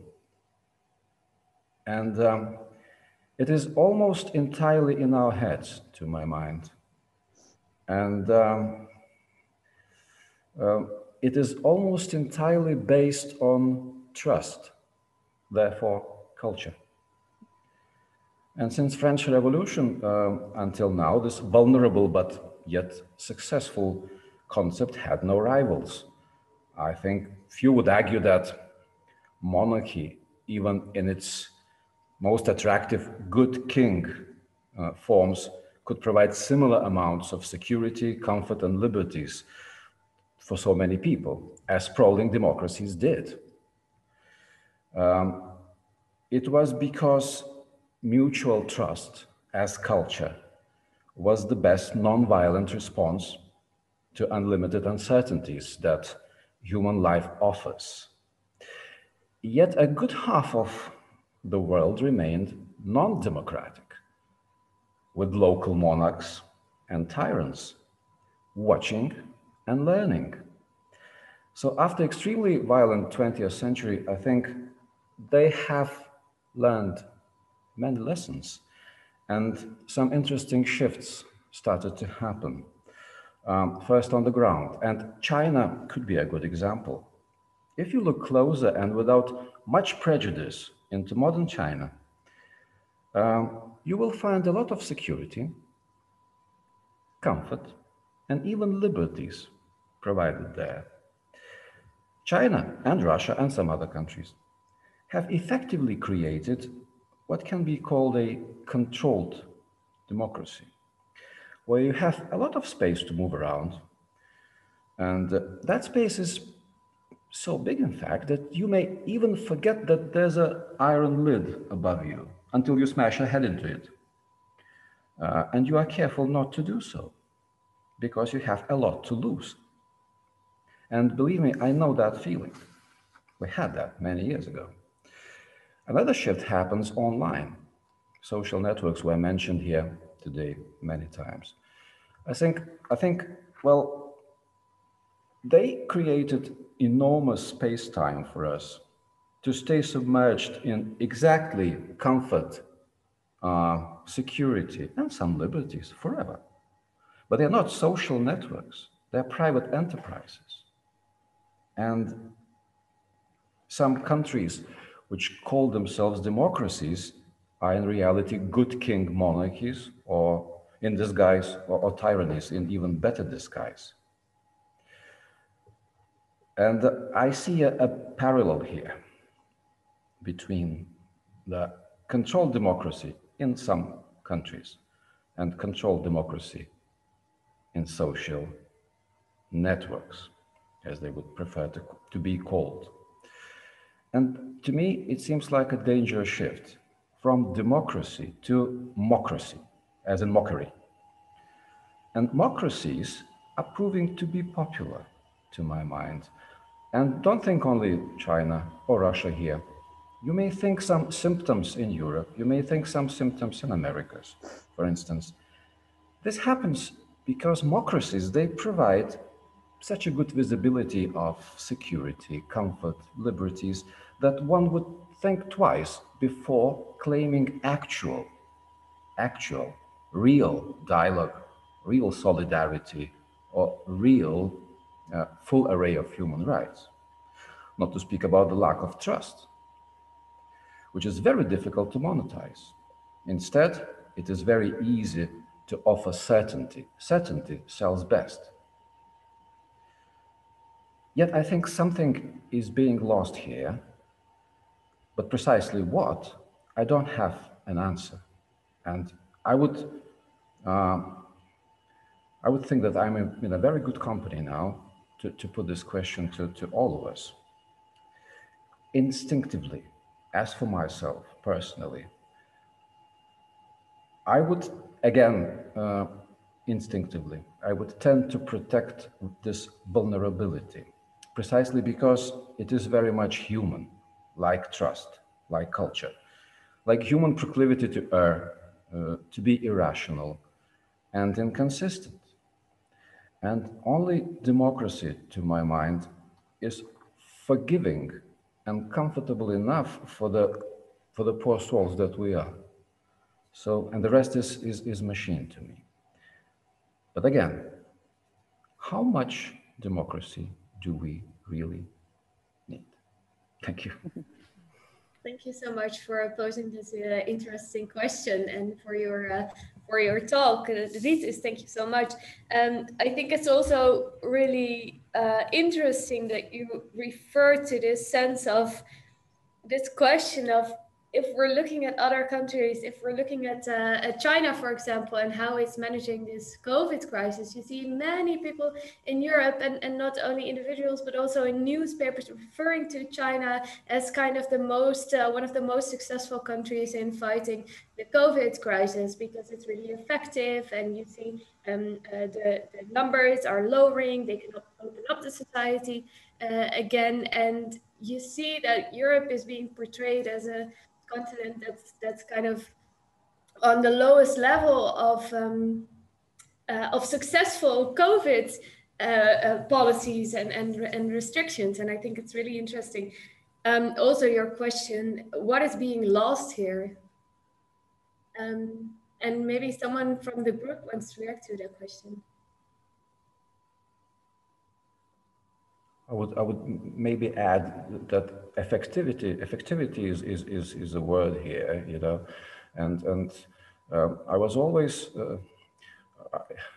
at many instances I was surprised by people in the West when we had the shift and we started meeting people from the West, from democracies.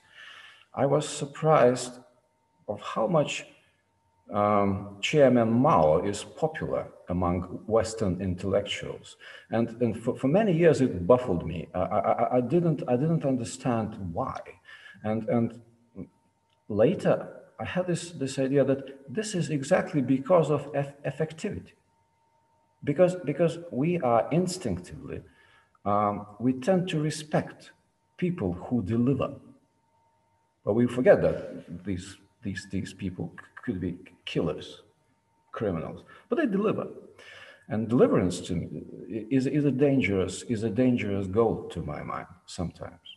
So sorry to add this, but yeah, thank you. Reka.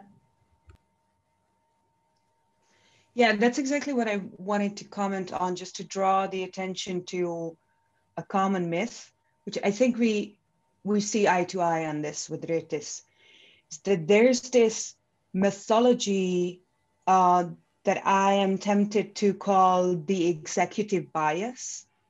This is a mythology that centralized decision-making, as opposed to democratic decision-making that involves multiple parties, is just by its nature more effective. And that's just a straight up lie. That's just not true at all, because centralized decision-making is prone to mistakes that are very easy to avoid by involving multiple viewpoints in a decision. And I'm not even talking about, you know, being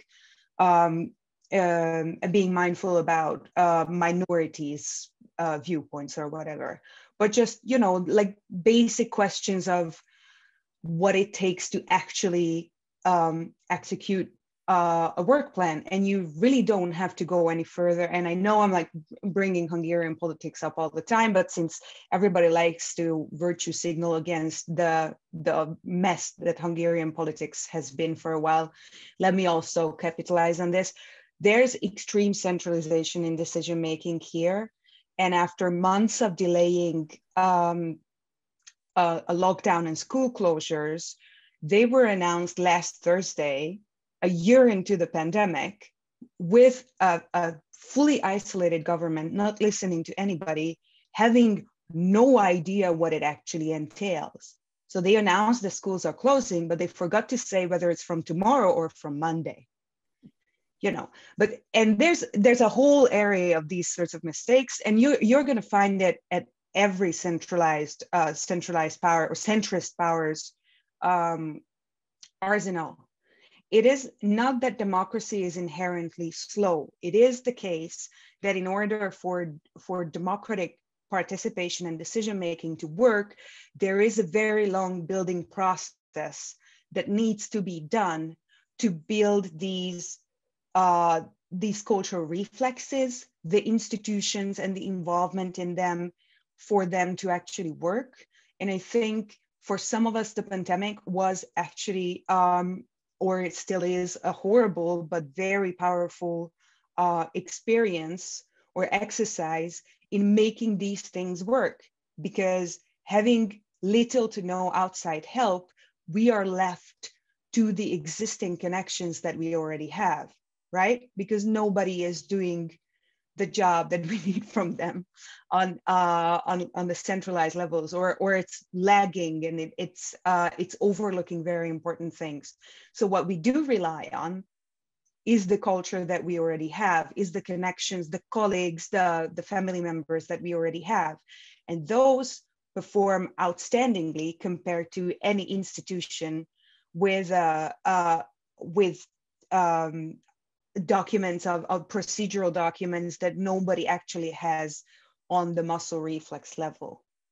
So I would just highlight this, that this executive bias, this needs to be considered, and we need to try and avoid it, because centralized decision-making, non-democratic processes are not more effective. We are conditioned to think of them as more effective because those who have their way less through democratic processes view this as an obstacle, whereas this is actually enforcing something that they might just not be wanting to take on. Yeah, thank you so much, Reka. Thank you so much for sharing this important myth, indeed, that we hold, and that is shared also widely in many media outlets, I think, at the moment, in many European countries. Francesca.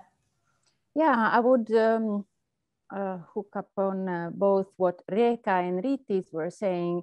This executive bias, I really like this expression, has an apparently opposite phenomenon, but I would argue, in fact, they're linked to what I would call is the weaponization of the concept of freedom, which is something, for instance, we've seen a lot in the States, and we also have seen it, and we are seeing it in Europe, like in the demonstrations against wearing masks. But in fact, in Europe, although we do have these movements, it is actually not comparable in size and in depth, really, in the population of what this has brought in the United States. This concept of freedom as a very, very narrow concept, which basically only entails the personal freedom to do whatever one wants without any idea whatsoever of one's place in society and one relationship with others, and with the simple fact of belonging to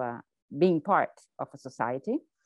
And when I say that apparently this extremization of the concept of freedom is exactly the opposite of what Reka calls the executive bias, but I see them in fact very linked, because what is hollowed out and basically made just really a hollow shell is what democracy is really based on, which is participation. And that element of participation in the democratic and in the societal process is taken away from both these extremes, which in fact are really one very much linked to the other, I would argue. Yeah, and I think that also brings us back, of course, to Alberto's statement and to Yasmine's statement, right? Which I posted in the beginning, that we need to work on a participatory democracy, and we should really create a space in which this happens.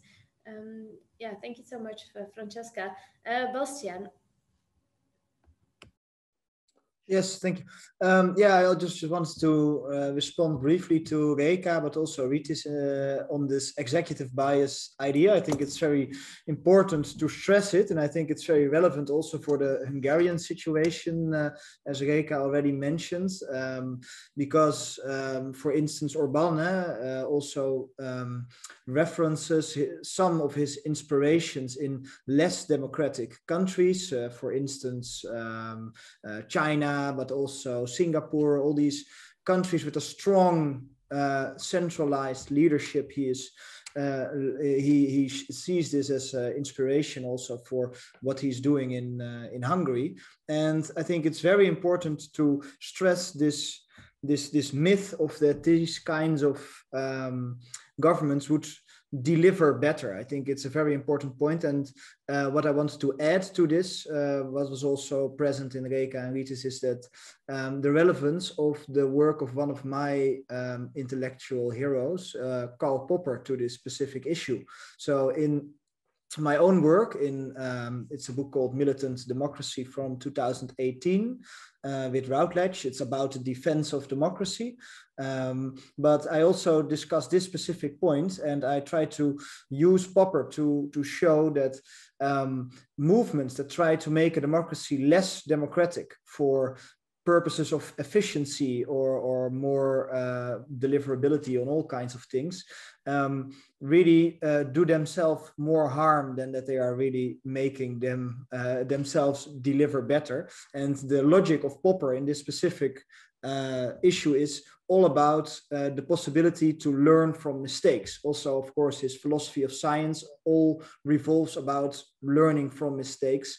And in his political philosophy, he uses this concept to explain that a very centralized, less democratic government with not that much countervailing powers really is like a thief of their own growth and insights that they could use when they are devising policy, and they are also persisting much longer in their policy mistakes because they are the thief of their own extra insights they could get in a more decentralized or more democratic system. And also he points to the dangers that are in these kinds of systems when the blueprint that was devised with not that much input from other actors is not working anymore, because in these kinds of systems, not the blueprint changes, but the society has to change to fit to the blueprint. So I just wanted to add this extra point to the relevant points by Reka and Ritis. Thank you so much, Bastiaan. We have to wrap up, but I wanted to give a final word to Francesca, because I just saw she was mentioning something in the chat, and I was curious, maybe you could explain what your example was. Yeah, I wrote in the chat that regarding what Bastiaan was saying about how the voluntary or non-voluntary, explicit or implicit, whatever, but a restriction of the democratic participation within the organisms themselves, for instance, a political party,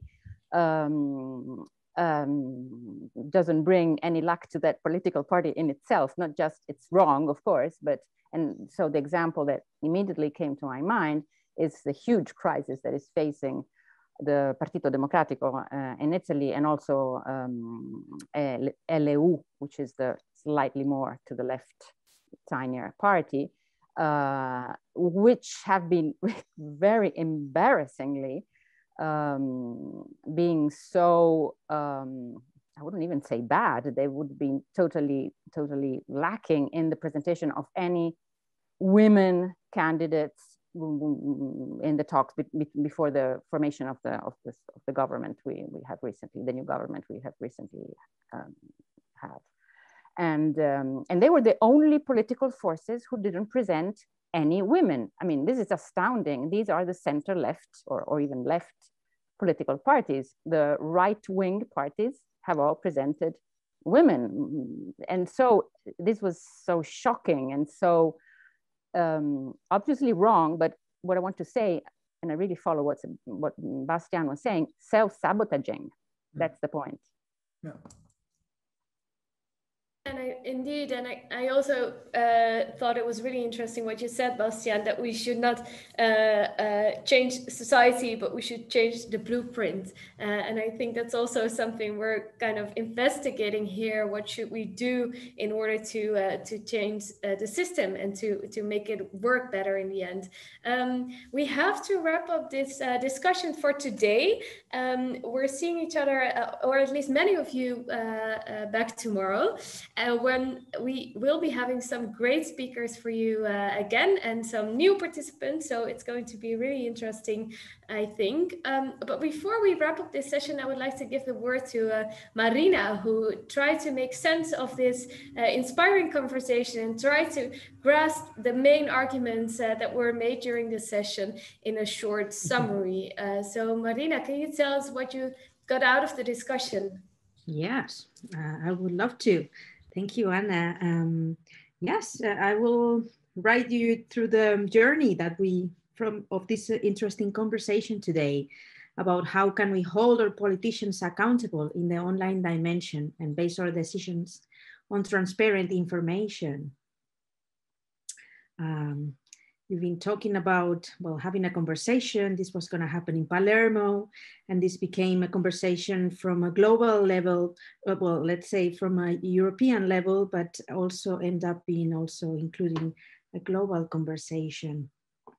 And we had Alberto's keynote, and he took us on a journey about the concept of lobbying, engage in a decision-making process, how it affects civil society, the importance of engaging, how are we engaging now through different ways, but it's ending up in powerless feelings for many of us, and giving solutions about how can we fix it and how is increasing the interest in participatory politics and how to become a citizen lobbyist and occupy the participatory space.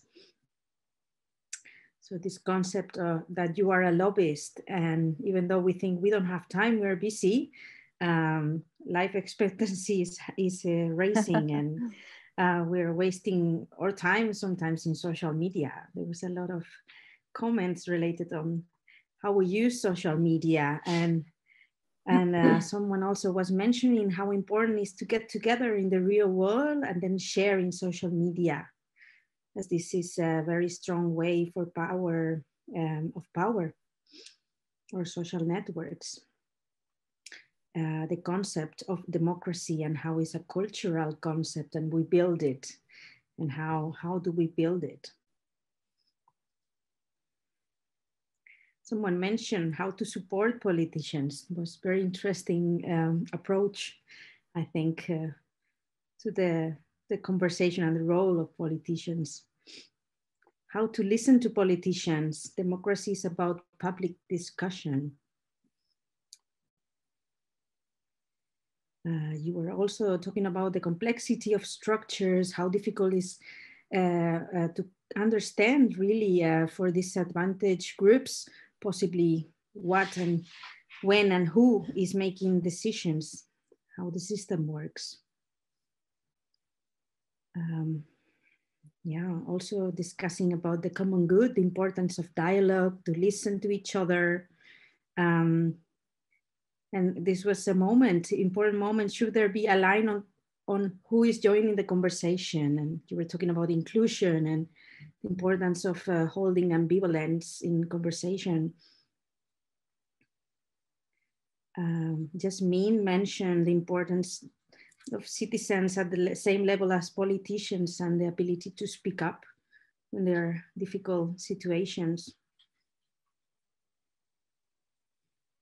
Also, you brought up Europe bubble and the challenges happening outside the European bubble and the importance of awareness and the whole world situation, countries beside it. Zygmunt Bauman, someone been mentioning, we are burning our bridges of understanding and offering new bridges, more on the empathic understanding. And then Ritis end up also with a journey about democracy and questioning again, what is democracy? Is it a process? And why sometimes effective and sometimes it's not? And the importance of trust in unlimited uncertainty situation and protection of vulnerability. And many, many things more. So I hope this was enriching your very interesting conversation. Thank you. Thank you very, very much, Marina. I'm really amazed by the amount of work you did during our conversation. So you there was a lot of content. Pictures and illustrations. I think it's really fantastic. Thank you. I also see a lot of very welcome questions in the chat, and people ask whether they can receive the illustrations. And yes, we will send them to you on Monday. And please feel free to share them as well. Yeah, thank you. Thank you for joining us today. And I will see some of you back tomorrow for the second part of the Civic Council on European democracy. Wishing you a great evening and hope to see you back.